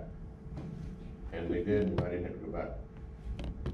So just lighting alone can wipe you out there on that. So Yeah, particularly retail spaces, Nordstrom's, I think, half their cooling is just for their lighting. Mm-hmm. They think about it as lights are a way they sell things. they were actually That expensive handbag looks better under this type of light than this type of light. I don't care what the heat content of it is. Can they sell a bag at 300% profit? That's what they care about. Almost everyone in this room has been to watch or knows about the Yeah. Okay. Okay. Lord. You watch the hibachi grill. Yeah. What's going on in there? Well, they have steam coming out of the kitchen into the main dining room, so. You can actually see it's a cloud coming in from there. They said they were closing, right? They are. Okay, so we don't have to worry about you watching. Yeah, they can't make One ends of this meet. is what Brett's teaching is applicable to what we do, a lot of different areas. So we do lighting retrofits too? Our energy team does, yes. Anyway, I'm sorry, I didn't mean to interrupt. No, but- yeah, you're fine. Okay, so when we're determining what the airflow of the space is, we need to understand what sensible heat ratio is.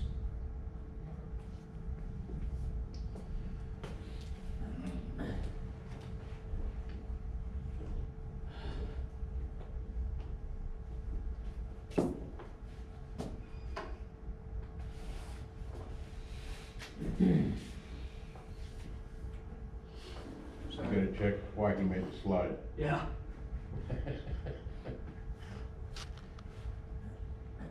We're not gonna plot this, we're just gonna talk through it. Okay. There's a situation where we're trying to maintain 75 at 50%. Outside air is 75, 78, and we're gonna bring in 850 CFM of outside air. Okay, we plot that. 95, 78, yeah. Okay.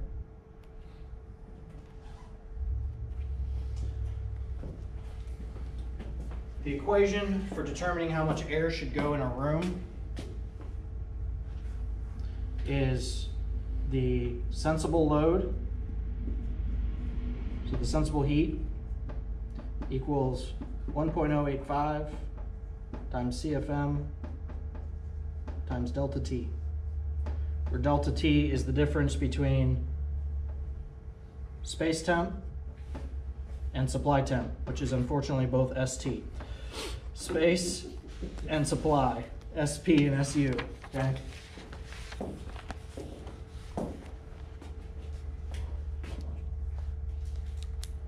So if we rearrange that, and we know what the sensible load is because we calculated how many people are in the room at 450 BTUs per person, how many lights at whatever wattage, however many coffee makers and computers, we know this, and we just rearrange and solve for CFM. Okay. That's how an engineer figures out how much air we need to put into a space. Okay.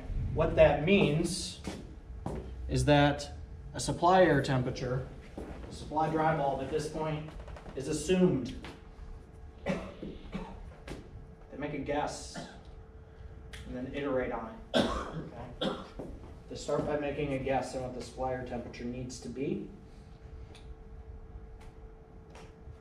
So in this case, 80,000 BTUs, we do the math, come out. We're gonna put that much air into this space.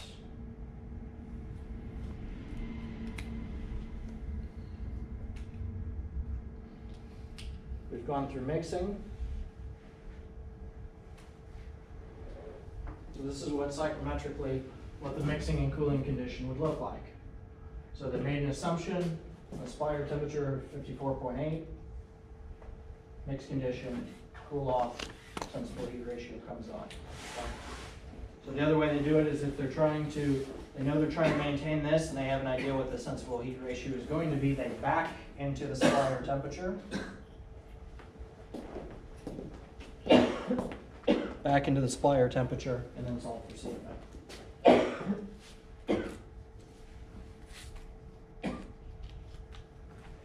It's good to know, guys, right there.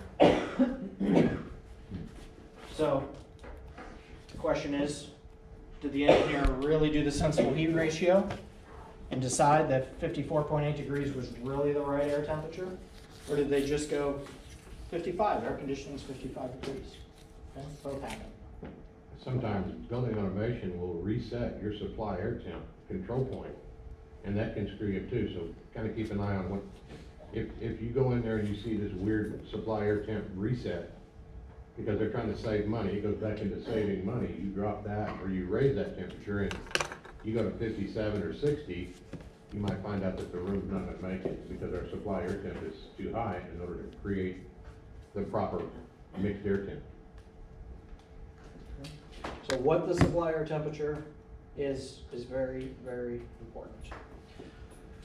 Enthalpy, okay, is along the top left. Okay, that's just a measure of what the total heat content of air is, whether it's sensible or latent heat content of air. Okay, so whether we get more humid or we get hotter, more humid or hotter, our enthalpy is going to go up. As we get cooler and drier, it goes down.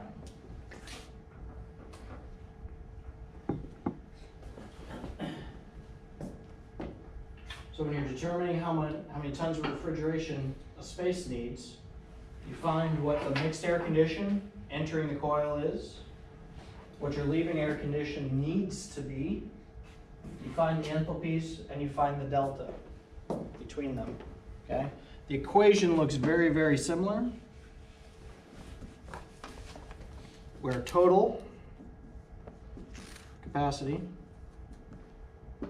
is 4.5 times CFM times the change in enthalpy.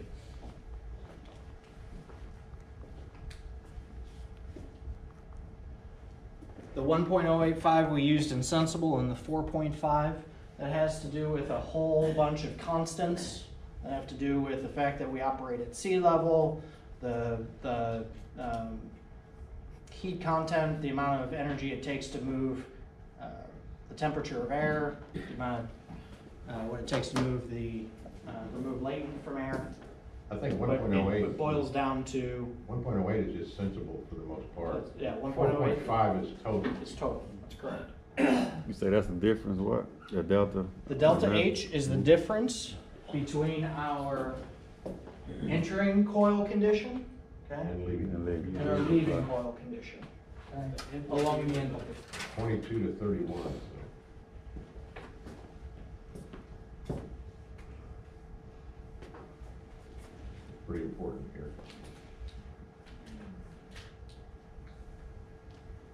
So, if we think about this for a second, we have a unit, let's pretend it's a 5-ton unit, okay, that was designed for these conditions. What day was it designed for? What is that? 95. 95 day.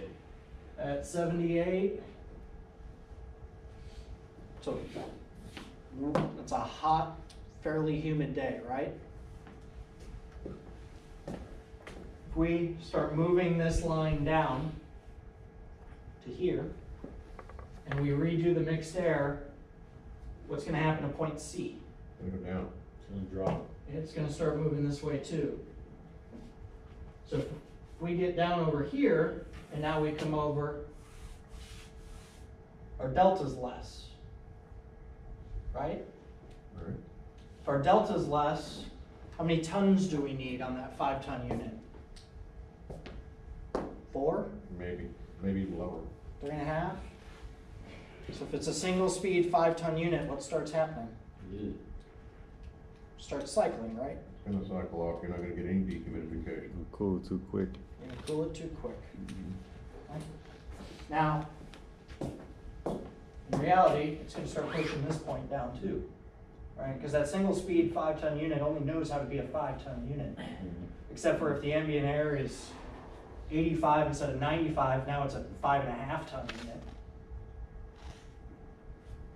So it's gonna start pushing down here. There's no source of reheat on your unit. You're trying to maintain a space. Now your leaving air temperature is colder. How much more quickly does that space hit set point?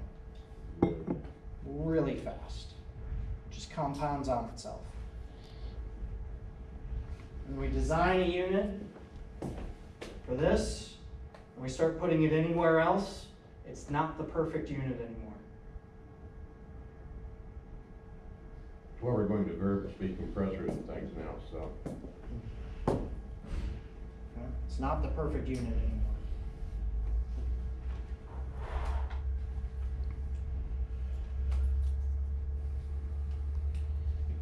So you're calculating the load of this, 4.5 times the calculated CFM that you did using the 1.085 equation, delta enthalpy, here's your BTUs. So in this case, this unit wants to be 12.7 tons on a full load day. Okay, that's the size. So you'd put a 12.5-ton unit on there. 65 and raining outside, Need 6. you need 6, maybe less. That's where our problems start. Okay? I never, ever, ever use this equation. I don't even have it memorized. The other two, you can wake me up at 3 in the morning and I can tell you. Because what's total enthalpy? Sensible plus latent. So what's latent enthalpy? Total minus sensible. So I memorized 4.5 and 1.085 equations, and I just subtract into this. Okay. We're actually rougher than that, we just use 1.08, so we don't need to throw the 5 on. You were right. Look at that. 1 pound to 7,000 grams. Yay. Barley. It's all barley.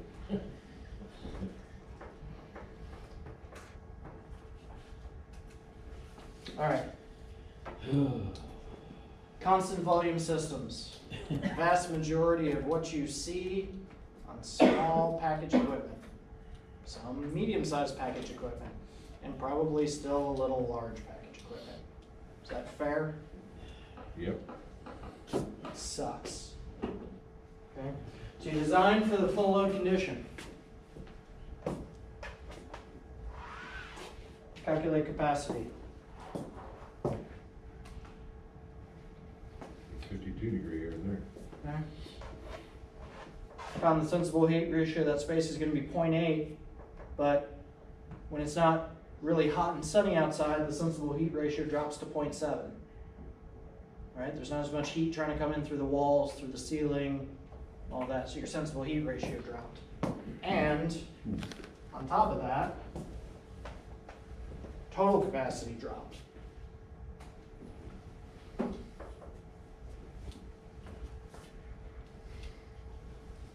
So, difference in the sensible heat ratio lines.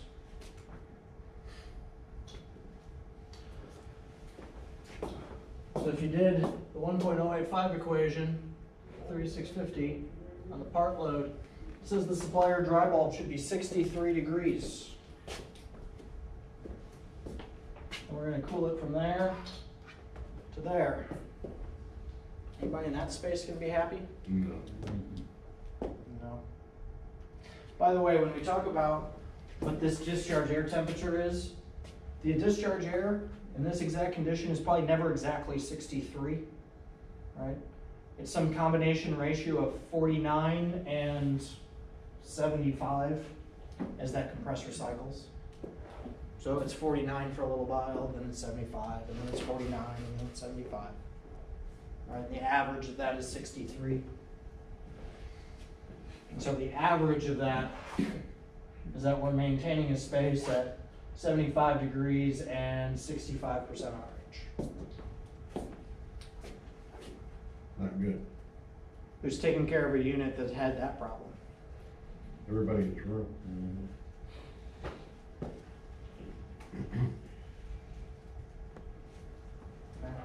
What do you tell a guy who says, got footprint problems on a roof?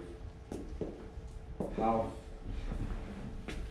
he's at West Park, and he says, I want constant volume at 200 CFM all the time. And I don't know how many units he's got. I just told him to call modifications. I was not gonna answer a question like that at 200 CFM constant.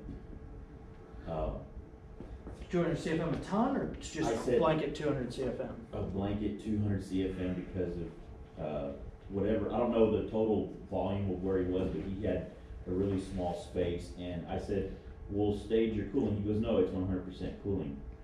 I said, without even looking at, I was driving. I don't think that's smart. I said, I would think if you're gonna maintain a constant CFM across, then you're gonna have to stage your cooling either through a variable speed compressor or what other means. I don't know how many units they have or what they're gonna do, but it seemed highly Suspect? unorthodox. I'm just trying to talk very nicely, if you're within our organization. So we can try and talk through that offline. Not that it wouldn't be benefit, but I don't want to get too far off. But you could, with a good enough control system, rack up. So let's say for a second we decided that each of these grills needed to be 200 CFM, and for whatever reason they couldn't have a 1200 CFM unit on the roof. They needed 6 200 CFM units on the roof. Okay? With a good enough control system, you'd start this one, and you'd run it, and you'd wait, And if it doesn't make set point after a while, then we start that one. We run that for a little while, and if it doesn't make set point, then we start that one, Okay. right? And then when we overshoot, we drop one. Okay, it's almost like how a CGAM would control its compressors to maintain discharge water temperature. Okay, we'd almost treat them as individual stages, but you know, if he's just trying to cool one room with 200 CFM, I mean, it depends on the application if that's even kind of going to work. Okay. So, I almost took out this chilled water control valve, okay? Everything in this was really written around chilled water. But we're talking DX primarily, because that's where we have the problems, and that's what you guys face every day. Okay? On this unit can maintain a constant 63-degree leaving, just like we saw on that last slide when I said we're gonna modulate between the two. Okay. This guy could maintain exactly 63 degrees. And so we call it a constant quantity variable temperature. Okay, that's how that unit would control as a chilled water unit. Our DX equipment is going to control as a constant quantity of varying supply air temperature. It's going to be 49 for a little while, it's going to be 75 for a little while. And the balance of that is 63. Okay. Does that make sense? Constant volume with reheat. This is how everything worked for a long, long time, and it worked well. And the only thing that is wrong with it is that it's an energy hog. Because we're going to use full compressor here, we're going to cool the bejesus out of the air, we're going to maintain that 49-degree leaving, and then we're going to use this guy to keep the space comfortable. Thermostat has nothing to do with the operation of this cooling coil, except for to say, be on. There's still some buildings around with this. Most of them are chilled water. There's a whole lot of units around, buildings around with this on DX, but with a different type of reheat coil that we'll get to in a little bit. But on a chilled water system, you'd run chilled water to the coil, you'd run hot water to the reheat.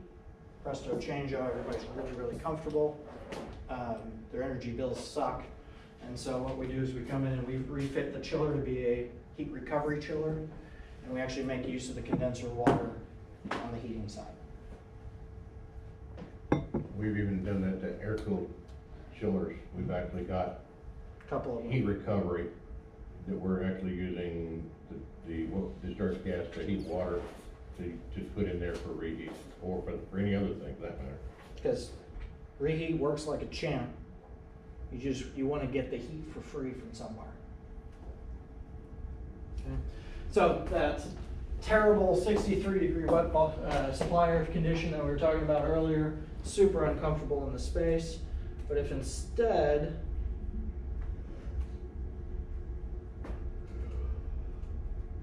I don't know where it went. But if instead we got to cool all the way down, oh, I'm sorry, it's right here. We got to cool all the way down here and reheat back to 63. We got down to the dew point that we wanted. And then we reheated so that the air going to the space doesn't overcool the space too rapidly. Basically, all we're doing is slowing down the rate at which the room overcools. Make sense? Okay. It's a great way to think about reheat. You're just reducing the rate at which the space overcools. Okay, which allows you to get compressor runtime, pull moisture out of the air. When I went to school, my teacher told me back in 1975, he says, air conditioning is taking heat from a place you don't want it and moving it to a place that doesn't matter. We just changed it now to taking heat from a place that we don't want it and putting it where we want it. It's not entirely true, we're taking some of it and putting it where we want it, but not all of it. Well, again, you're correct, but because unless we want to use water cooled condenser and use all the condenser water to heat something. But if we're just going to take the discharge superheat and use that, which basically is what we're talking about, that's some of it. But in reality now, we're trying to use all that energy and try to put it back into use again instead of just dumping it outside. Well, we don't want to waste it, so. So we're trying to be less wasteful, but it's making it more complicated. So it's because of him, so we're getting more complicated now, because the engineers, they all wanna do something crazy with this heat, move it around from here to there. And then something breaks down and we can't figure out where the problem is. So it could be the reheat that's creating the problem on the system. Or like it is, well, let's take a KCC unit. You watch it. You watch it, and it becomes more complicated because we get one little complication, one sensor fails, and it's probably on the reheat, or maybe not on the reheat, or discharge air temperature's wrong, and next thing, the whole machine has 2 or 3 things are wrong, and then we gotta figure out all those problems. So we need to understand this in order to figure that out, and that's why you're here. Right. So we appreciate you coming in, and in fact, this guy actually said when I asked him to do this, he said, man, I'd love to do this, because I'd like to be able to have accurate numbers from you people, and Yeah, I have totally threw the you understanding. people out there, that happened. You people, Ewans, like we get from BAS all the time. It's your problem, it's a mechanical problem, and we go back, no, it's a BAS problem. Well, he has the same problem when we don't give him good numbers, and when he has numbers from whoever designs the system, and those numbers are wrong because it's not the right application, and we end up with the wrong unit. And that's where we are on all these systems. So you need to help us understand this so that we can figure out what needs to be done next to fix the problems. So thank you. Again, you can't beat the source here. This is an amazing guy to teach this, so please listen. So, part of why KCC units and all 100% outside air DX equipment is such a pain in the ass, okay? It's because of what we're asking it to do.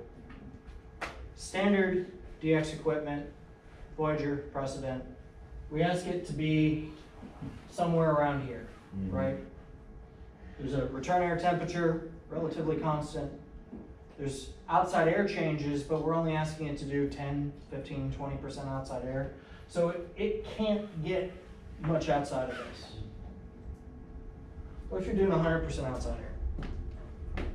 What are all the different places this point can be? And we gotta make sure that we have the right amount of superheat, the right amount of dehumidification, the right leaving air temperature, the right oil return, the right. Yeah, it gets complicated in a hurry. Chill water.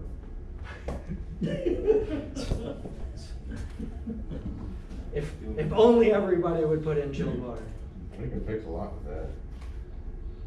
So, this is just another way of looking at what we were just talking about. It's a slightly different application, or a slightly different set of numbers. But we've got this 65-degree leaving air temperature to balance this heat equation at part load.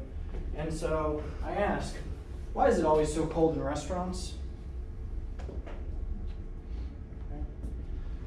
First time one of the times I taught VAV systems, I added this slide in because I had just gone to a pizza and craft beer place in the Heights. Okay, this was 10 years ago. And there was an hour-long wait to sit inside or immediate seating outside. There's few things in the world I like better than craft beer and pizza. I have to remember that. Okay? So, like sweet. Really excited to eat at this place. We sit down outside and it's like 80 and muggy. You know what I got? Ice water and a salad. I didn't want anything to do with pizza. I didn't even want anything to do with craft beer because craft beer isn't super cold. I wanted ice water. So why do restaurants make it cold? Because if it's hot and muggy, you don't order the right stuff. Kind of like lighting in the store. Exactly. You got an extreme temperature, or extreme lighting. Okay. So when it gets to be part load condition, you guys run down the temperature. Make sure you're ordering hot entrees. And so instead of maintaining a 75-degree space, they maintain a 65-degree space so that that leaving air temperature is down below 55. They don't know they're doing it, but they're doing it. Variable volume systems help a lot. Okay? If instead of varying the supply air temperature or the mean supply air temperature, average supply air temperature to the space, if we vary the airflow, we get to maintain a relatively constant supply air temperature to the space and vary the load. Now in this 1840 CFM application, when it goes to par load, we just slow it down, but we keep providing the delta we need, whether this delta is 20 degrees or 30 degrees, whatever we need for that application. We slow down the air instead of reducing the compressor.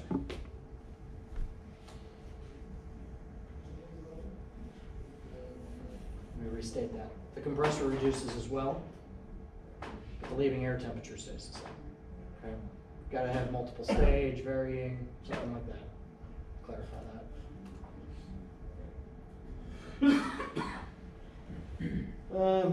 So this is just another way of looking at it, calculating the part load airflow while maintaining full delta T. Okay. Single zone VAV. So one of the problems with VAV is you need VAV boxes. Well, who's going to put VAV boxes on a 5-ton unit? No one. Who's going to put them on a 15-ton unit? Not very many people. But if you have a big open application, gym, open office, cafeteria, church sanctuary, something like that, okay, really only works in big open areas. Okay? The more walls you put in the way, the less it's going to work. We can use something called single zone VAV. Every train unit down to 3 tons can come from the factory with single zone VAV control. We need to be able to vary the speed of the supply fan. And we're going to vary the speed of the supply fan to maintain space temperature. So, on a traditional thermostat, contact closes, cooling, compressor starts. Can't use a traditional thermostat with this. You use a zone sensor, talking to a Reliatel or a Telepac controller. It's going to say what the space temperature is. And it's going to use an algorithm to control supply fan speed to maintain target space temperature. The cooling is going to stage to maintain a discharge air temperature. So there's a factory discharge air temperature after the coil. And we're going to stage compressors to maintain it. Okay? Now obviously there's a problem. If you do this on a 5-ton single speed unit, what are your choices for varying your cooling capacity? Not a heck of a lot. Okay? But it will still work better. It will still work better than a constant volume machine. Why?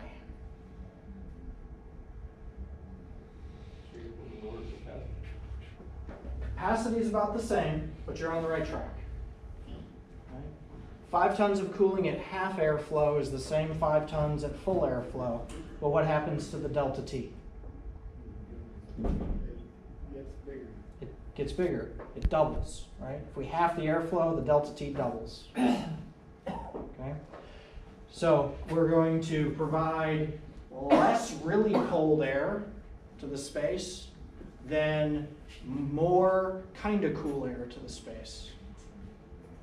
You're going to overcool just as quickly, but during the time that you're overcooling, your supply air temperature is colder.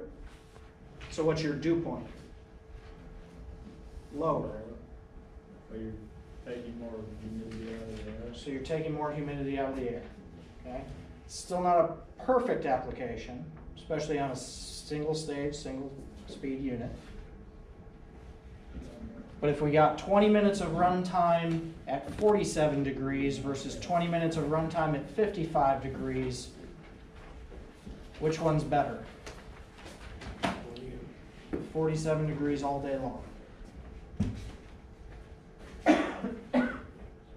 Better, not perfect, better.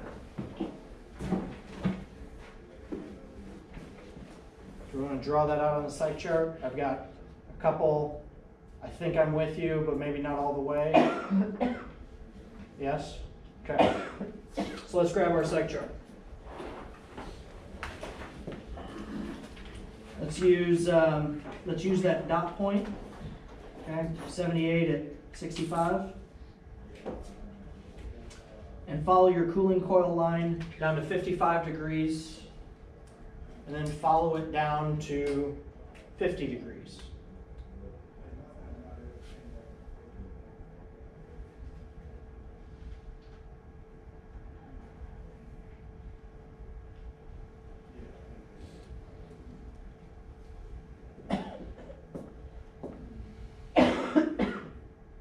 And find the difference in dew point temperature. The difference in humidity ratio between the air cooled to 55 versus 50.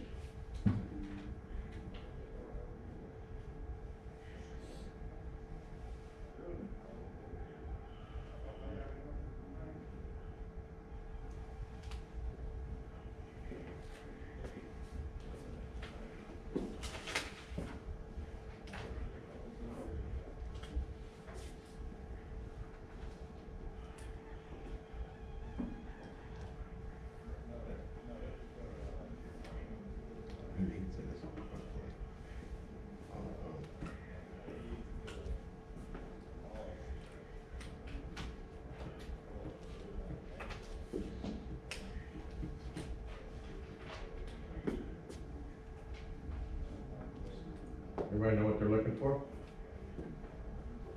No. Try it one more time. Let's explain it one more time. One more time. We're going to take and use the index point. And we're going to cool that air to 55 degrees. Note the humidity ratio. And we're going to follow the same line, but we're going to go to 50 and note the humidity ratio. Okay? I got 60 and 50. Okay? So let's take this room.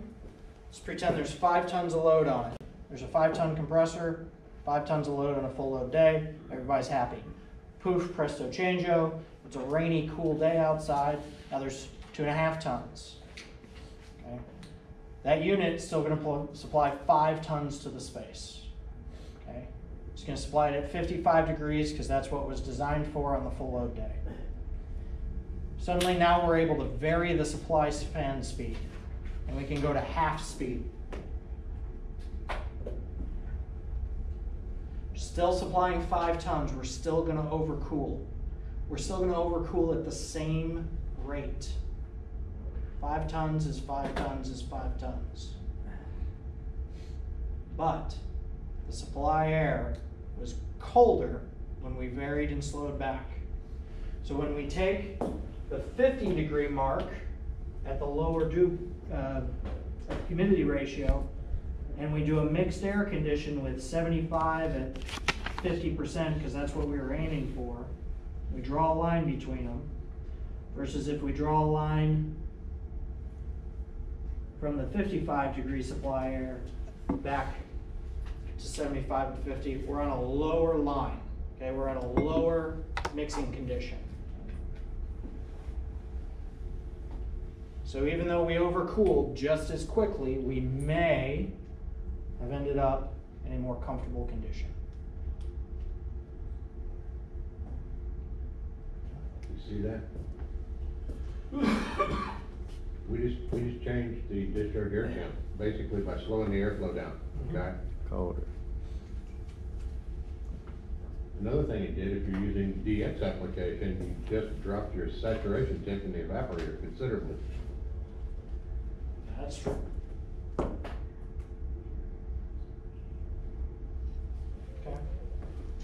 We're probably close to the freezing point. You just advocated chill water again without saying it, Mark. I'm just You're making a statement. You're making a habit. I'm making a statement. The reason why is because we do this every day, and they do exactly that, You got okay? that, right, Brett? We're doing exactly that. They're creating DX single zone VAV systems. Yep. And that's what we're doing, we're We're gonna work creating on it. a low evap refrigerant temp. And then, in order to get to that discharge air temp that we're looking for, we're creating a possible frost condition. Absolutely. Yep. We gotta be careful, right? So yes, I like chill water, but we have to do it with DX sometimes. They can't make a 2-ton chiller out there. At least not that's cheap. So we can vary this condition using BAS, right?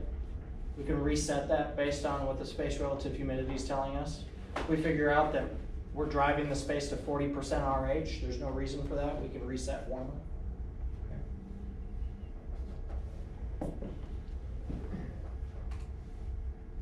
All right. I think eventually, we're gonna go really high tech, and I just wanna let you know, you're not gonna see it yet, but they're gonna have a suction pressure transducer, and it's gonna grab that data, and it's gonna look at that pressure, convert that to temperature, and it's gonna try to hold a temperature that will not frost the coil, but it'll be right on the margin.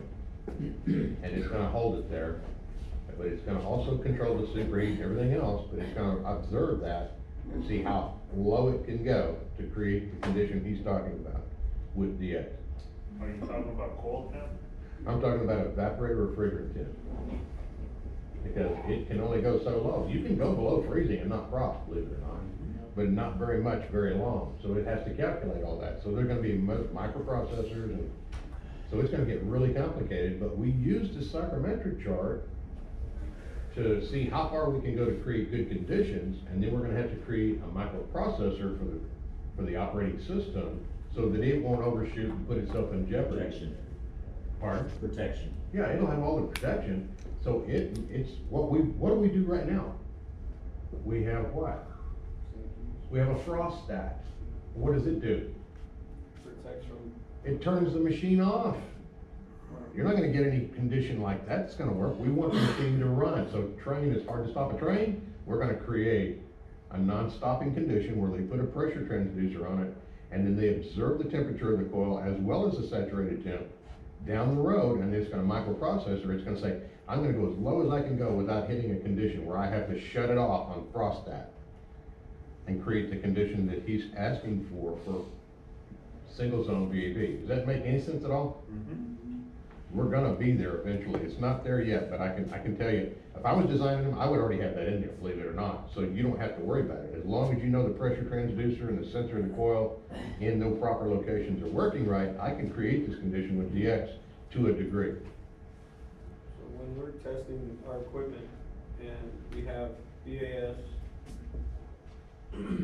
Reset it. if I'm doing maintenance at a job, and I put it in test mode and I guess cause some units you can't put in test mode due to the BAS and put it at 100% to test. But the theory is if my unit runs correctly at 100%, then when it drops to these levels, it's supposed to run correctly. Like if I'm running at 100% and then the people are like, hey, at 50%, this unit isn't working the way it's supposed to be, then. So 100% test point is the point you test at because it is the most repeatable point, right? Who's put their jacket over a condensing unit in winter to get head pressure up, right? Seen it, or cardboard or anything like that, right? Take the side panel off so it can't pull any air through the coil, and then put it on the fan. Right, yeah. Right?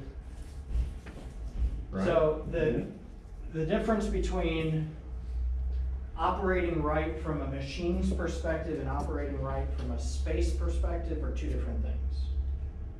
So if the unit can operate correctly at full load, it's reasonable to assume that it is operating to the best of its ability at part load. It's a reasonable assumption. Okay. Maybe something wrong, but you're on the right track for sure. But that part load condition may not be satisfying the space. So from the customer's perspective, it's not working right. So that's the kind of thing we're talking about here. Well, what is right to you? What's happening? What are you trying to maintain? This unit's running, I can get the leaving air temperatures with 2 compressors running. When it drops to 1, obviously that leaving air temperature goes up.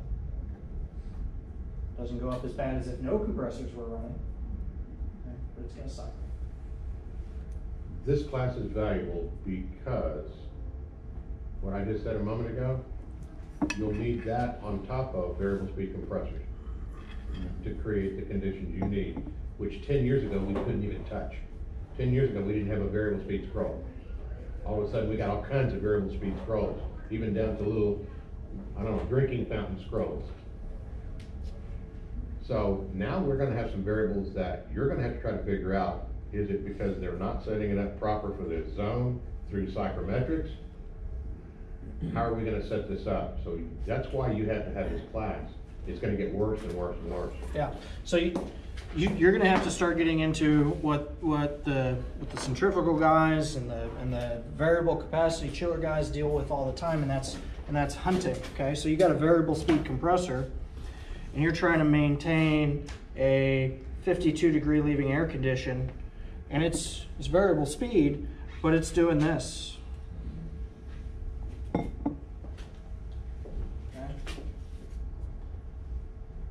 Means there's a setting in that system, okay, what an audiophile would call gain, what I would call dampening, what just depends on what your background is. PI. But the piece of the PI controller that keeps you from overshooting, okay? It's not tuned correctly. It should do something like this, okay? Assuming the load doesn't HVAC is a change. dynamic system. It's going to change. The load's going to change, but it shouldn't change rapidly. But 15 people walk into a room where there was no one, it's going to go off for a minute, but how quickly does it recover and how accurately does it recover? And those are the kind of tuning things that are coming to systems near you. But you need to know what that refrigerant temp needs to be to make a discharge air temp to create that psychometric chart to cool that air. So when you see that we need to change that discharge air temp, we know we may have to change the saturated evap temp, meaning I have to pump less refrigerant or something to get it to that point, or change the airflow. We got variable speed blower, ECM motors, we got all kinds of things now, and it's gonna get really crazy down the road. It's what? Like, So I'm gonna get out of business, you guys, it's all on y'all, okay? Sorry.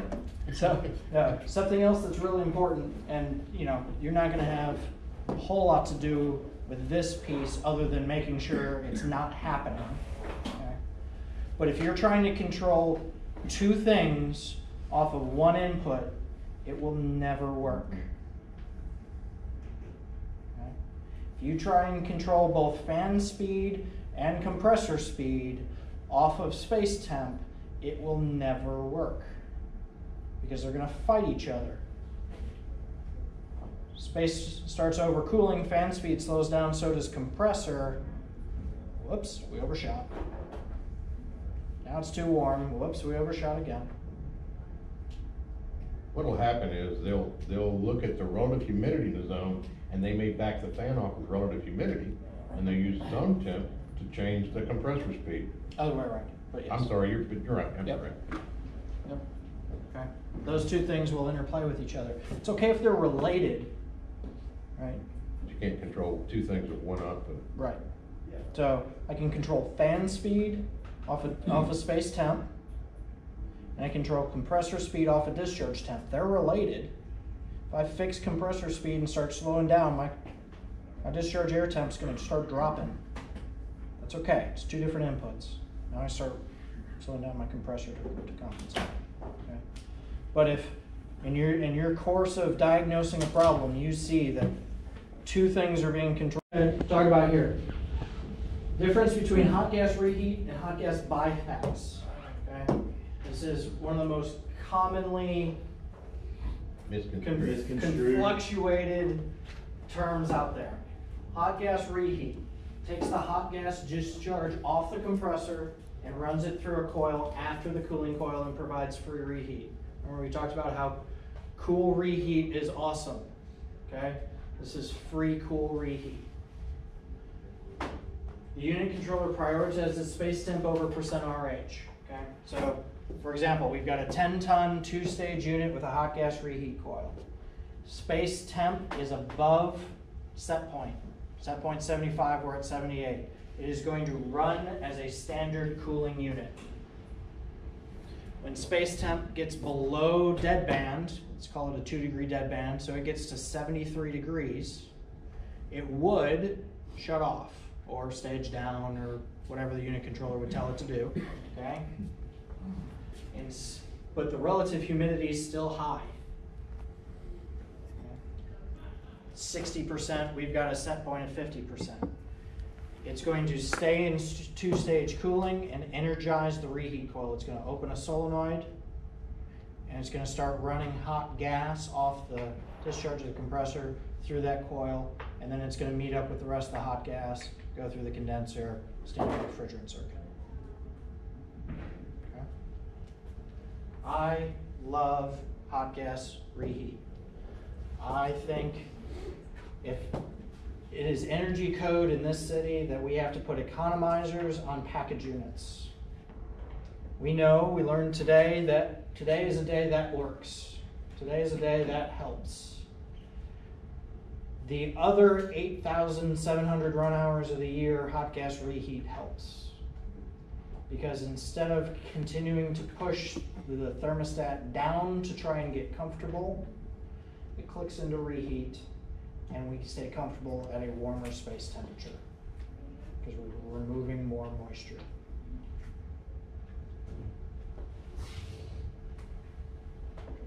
Okay, there's 2 versions. If you're on a Reliatel controller, it's going to be on-off. Okay, it's either the solenoid's either open or it's not. There's either refrigerant going through it or there's not. On an IntelliPack and on KCC units, it's got a modulating control.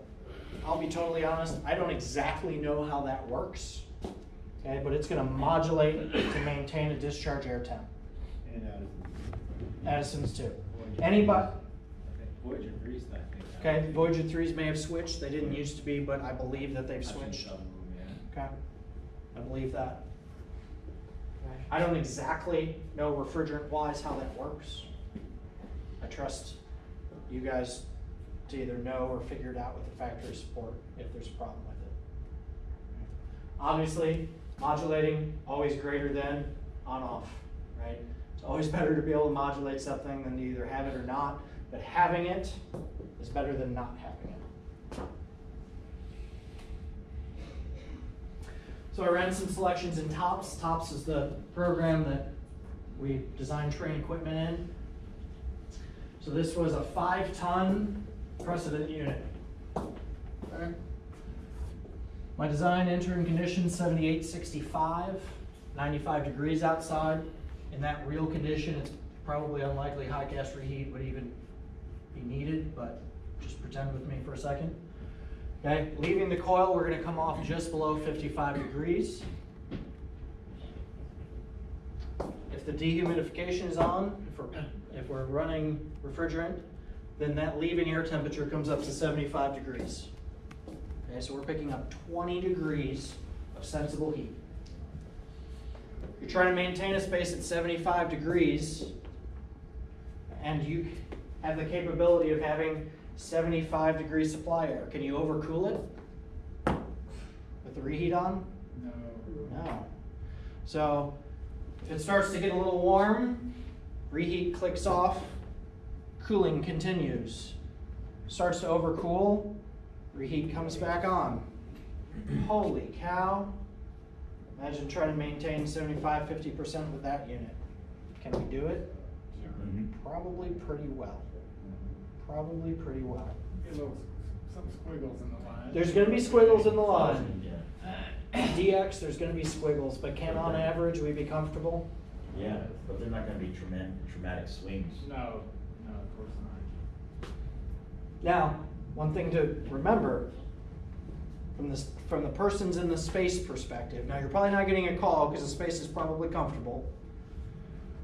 The person in the space who has no idea how this unit operates probably is going to say something like, and then suddenly the cooling will just turn off. You go look at the unit, you find out there's a hot gas reheat coil, and you can come back and diagnose, there's a dehumidification mode while I was doing that.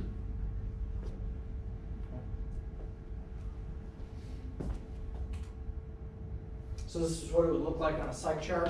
I apologize how messy this looks. But here's our mixed air condition, 7865 I think it was, coming down to 55, reheating back.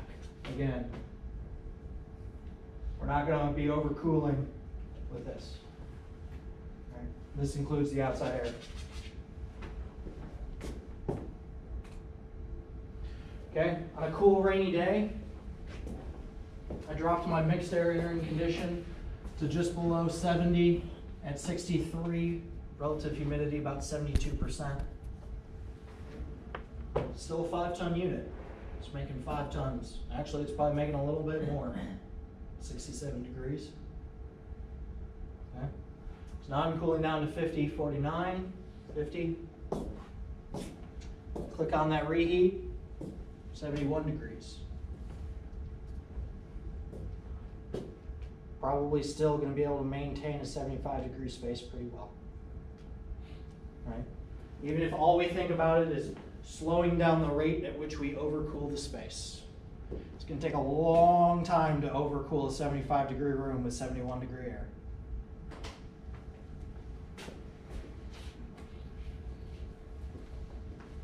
This time I was kind enough to include the outside of the mixed air happening.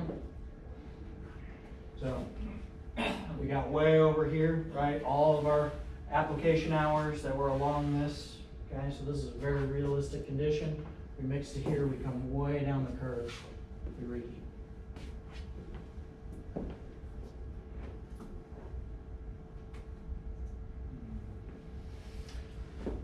Different version of the cool rainy day.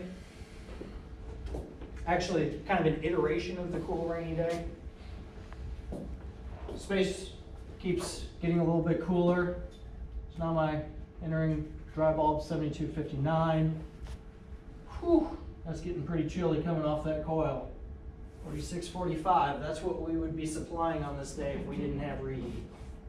You would overcool that room in a hurry. I think we would get much runtime on the compressor. Now we're getting up to 68. It's not as good as it was before, but we're still going to take a much longer time. We're going to get a lot more runtime. Can you tell I like hot gas reheat? Here's what the condition looks like on the site chart. We're way back up there with the reheat coil. Meanwhile, hot gas bypass. We're going to take hot gas off the discharge of the compressor and inject it one of 2 places, either the inlet of the cooling coil or the inlet of the suction line. Short circuit on the compressor. Okay. There's disadvantages to each of these. If you insert it at the inlet of the cooling coil, you're going to reduce the capacity of the cooling coil, which was your intent. You're false loading the compressor. You're making the cooling coil think it has more load going across it than it does, but it helps keep it on. But because we've warmed up our coil, we have actually reduced our dehumidification capability because the coil is warmer. Cold coil pulls out more moisture than energy always moves from high to low. In a core, what that looks like is we've got outside air coming in, coming across, and going to your unit. Our stale air from inside the building is crossed and come out.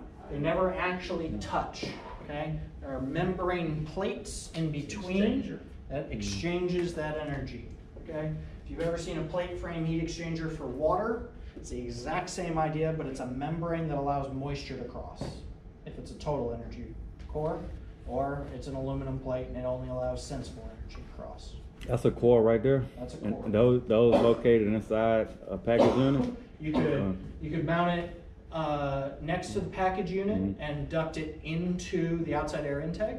You could mount it above the ceiling in line with an exhaust fan and close the outside air damper on the unit and just duct it in to meet and go up through the return to the package unit. There's lots of ways to get it into the unit. They're being built into the CSAA climate changer air handler as well. Yep, you're gonna As, see them. as a component.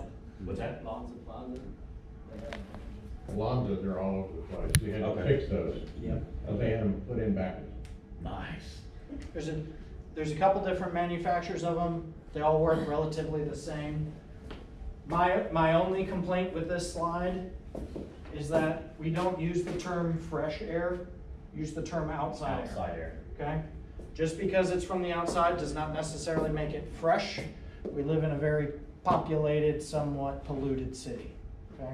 So the engineering term that people like to hear is outside air, not fresh air. You could conceivably have more carbon dioxide coming in than's in there.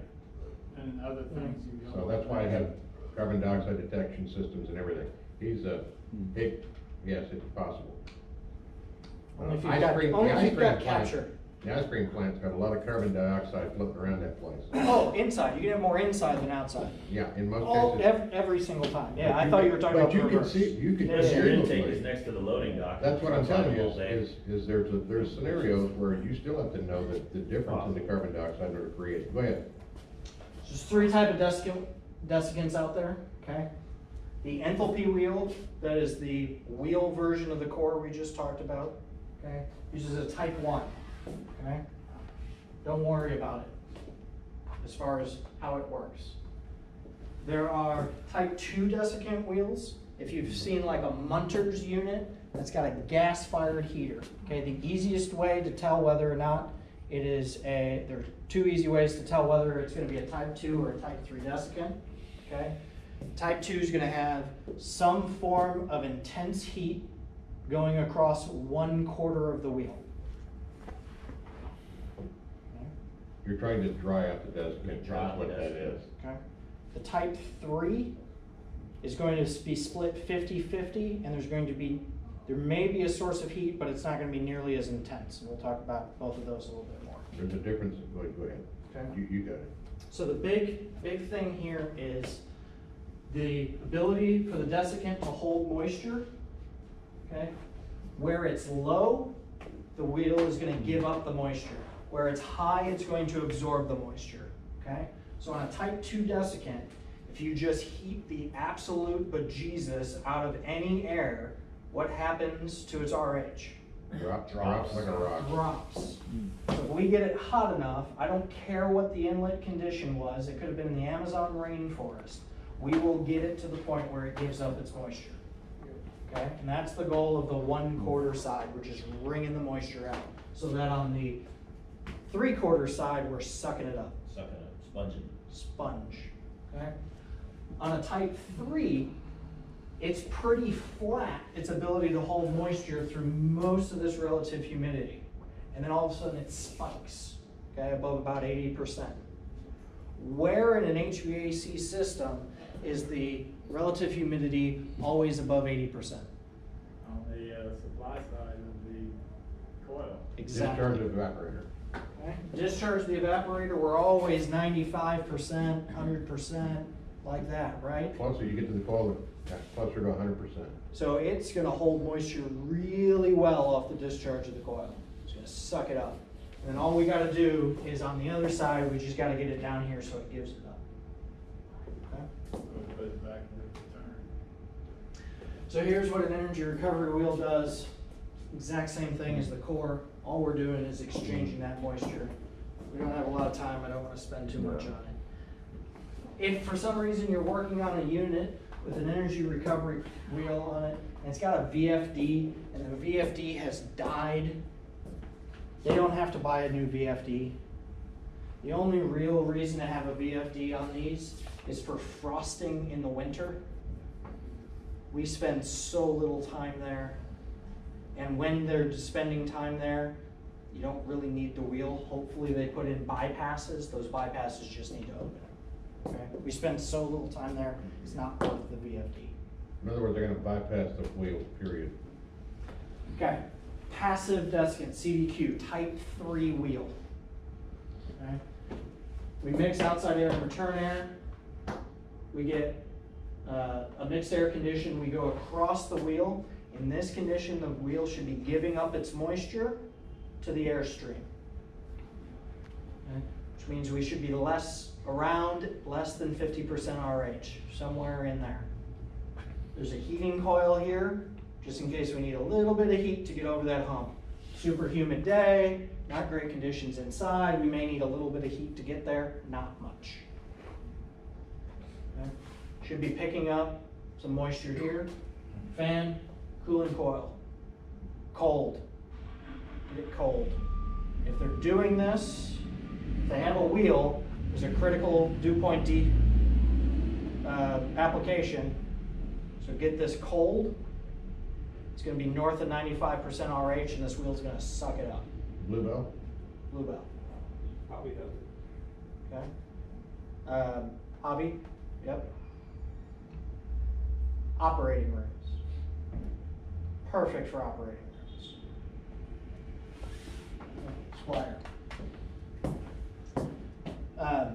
Trane was one of the only people to use this technology for a long time. It's now much more readily available in the market.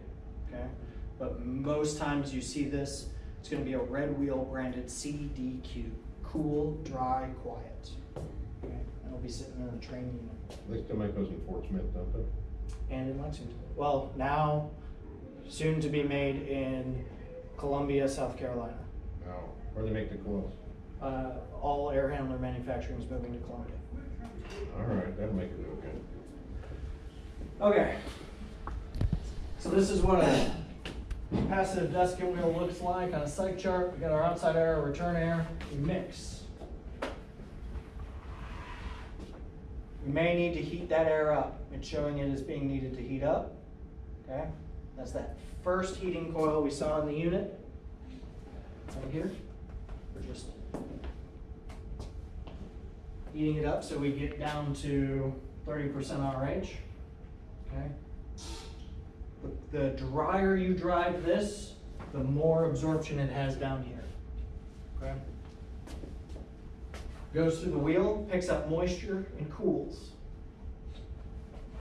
Go through the coil, go through the wheel again. The air warms up when it gives up moisture, which is part of the natural process.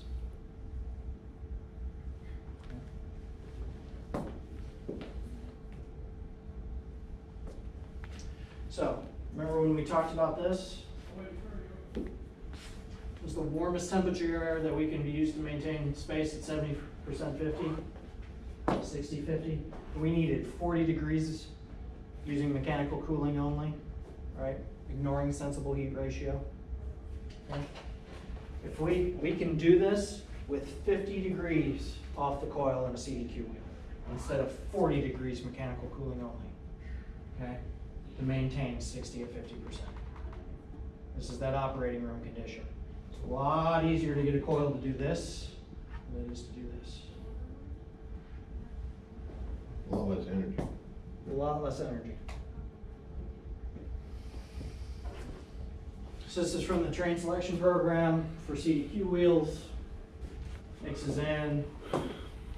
So here, we're coming off the coil at 51 degrees. We've got a dew point of 50. Now our dew point's 43.4. We went from 52 grains of moisture to 41 grains of moisture, 41.7.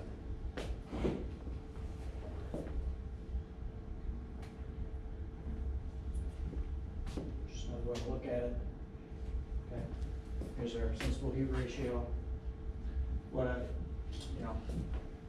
We tweaked it, so you're coming up with this mixed air condition. So instead of having to get this cold, or however cold you need to get, you have to get nearly as cold. The wheel changed it from 120 to 140. Don't get confused between the two types of wheels, because you can have the two types of wheels in the same unit. Total energy recovery wheel. I'll go through the supply. Okay, there's our cool dry air that we're exhausting. We know it's cool and dry because we're using a frickin' CDQ wheel over here. We know it was good conditioned air. Okay. Put it there. So we do a total energy exchange here. right? We get some of that energy in this air to move to this airstream. Okay? The air doesn't change airstreams, the energy does. Small amount of cross-contamination with wheels, not much. Cores, none. Then we go through our dust wheel. These guys are gonna spin. You're gonna see them spinning. They spin pretty quick. These guys move like 7 rotations an hour. These guys, Actually, a little faster than that, but we're gonna say they're really slow. You almost get to keep an eye on them. yep. If you're not sure it's turning, just watch it for a minute. Look for that stamped CDQ so you got something to track. These guys are going to be spinning pretty quick. So an active wheel, this is that type 2 desiccant. Okay. Munters, CDI. CDI is the site chart that I've had up here. Okay. They're manufactured out of Minnesota, rival to Munters. So you've got the reacted air, it's just outside air that they suck up, run through, in many cases, an indirect, direct fired burner, right? We don't care whether or not it's encapsulated, you just heat it up. Cook it, okay? And so when we cook it, it's gonna release that moisture, and it's gonna blow it out. Meanwhile, the other 3/4 of the wheel get to absorb moisture. Thank you. Can you go back one slide, please? Yeah. Can you measure the CFM coming off one of those energy wheels? Yes. So there's a couple different ways to go at it. The easiest is in most places where they're going to use an application like this, they're monitoring their air. Okay. In many cases, this fan has a Piot tube set on it. Hopefully, it's being pulled into the BAS. Okay. They may be measuring their outside air. They're almost certainly measuring their outside air intake. Okay, that's the piece they really care about.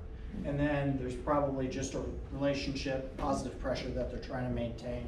And this is very to maintain that positive pressure. So the exhaust in many cases floats. It'll be mostly reactive just based on the differential set point, not necessarily critical CFM off the exhaust. Right. The exception to that is super high-tech lab spaces, okay, where you've got like a Phoenix system or something like that. They require so many foot above working level for mixing air, like what do you call those, pathology labs and things of that nature where they're working under a hood. Yep. Type of situation. Yep. So in those cases, there's probably a measurement of the exhaust air somewhere. Okay. In most applications, this is reactive to building pressure, and this is controlled to whatever's required. Okay. There's a Deschamps system too. You seen one of those? They're monsters. So, in something like this, we've got a mixed air condition, okay?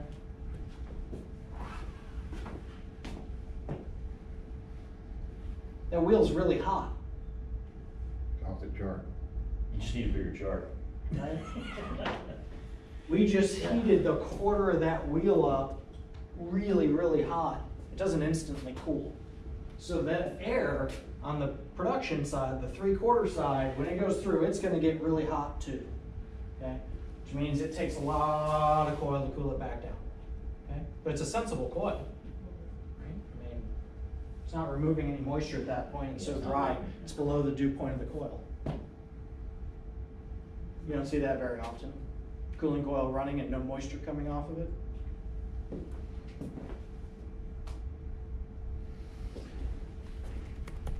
Where do you see these? This is a pretty generous slide from somebody trying to sell CDQ systems. Okay. Yeah. Where we see CDQ systems are hospitals, museums and libraries, labs, mostly that. Okay. We started talking about what about the Smithsonian, right? What about the NASA record vault that has the actual, if, you know, assuming you're not a conspiracy theorist, the actual original landing, you know, from Apollo 11, okay? They don't want the original to degrade. It's in a vault with very, very dry air. I've seen desiccant systems on ice rinks. Quite a bit. Sure. Looks like CDQ's pretty much taking control of it right there. I mean, it just depends on whether the guy who's selling to the engineer sells type 3 or type 2 wheels. Yeah, and actually those top three all go into the desiccant system depending upon their usage. The laboratories, dry air storage, and ice rinks, all three are heavily into desiccant systems. So is the libraries, especially the rare books rooms. That's right. That's why it's heavily into it. It's the only one that's heavily into it, museum and library. But there's a Deschamps system down there at the ice rink in Beaumont. There's two of them, monsters out there that are definitely desiccant systems. It says schools, right? I think that's kind of a funny one, right? Yeah. Considering how we treat most of our schools around here. But if you were really, really gonna design a badass school system, put the outside air for the school on a desiccant system, supply super dry air direct to the space, and then just have a local VRF, PTAC, water source heat pump, package unit, that its job is just to maintain temperature. Run it a dry coil. Our problem with desiccant wheels is, the swaddle here. You put something like that in, they don't change the filters. 2 months later, the filter's caved in and the coil, and the wheels are plugged up. Yeah. And then we run into a different problem. Yep, gotta maintain them. And the problem is that that system was never designed to be able to make its dew point without that wheel, right? So that wheel needs to operate. So it needs to be maintained. You need to have good filter maintenance on it. You need to vacuum them. If they get really plugged, they can be taken out and washed, okay? You and I can probably pull a wheel out. We wash it, this room couldn't put it back in. It's desiccant, it sucked up all the water, okay? So you gotta leave it somewhere where it can dry out. These would come out in little pie pieces. They're not one great big wheel, they're pie pieces that go together. It's like pie pieces in a pie when you take them out. Really? Well, yeah. It depends on- The pie pieces were glued in. Yeah, they don't wanna come out. Well, I can tell you, we probably have 40 CDQs at Prairie View A&M, and some of them are 20 feet in diameter. Yeah, I've seen the one. If you try to take those out, they're not coming out in pie pieces, you ain't getting them out, so. I did a lot of work there at Prairie View to straighten that mess out. That's all I've got. Man, you did a hell of a job. Thank everybody for allowing this,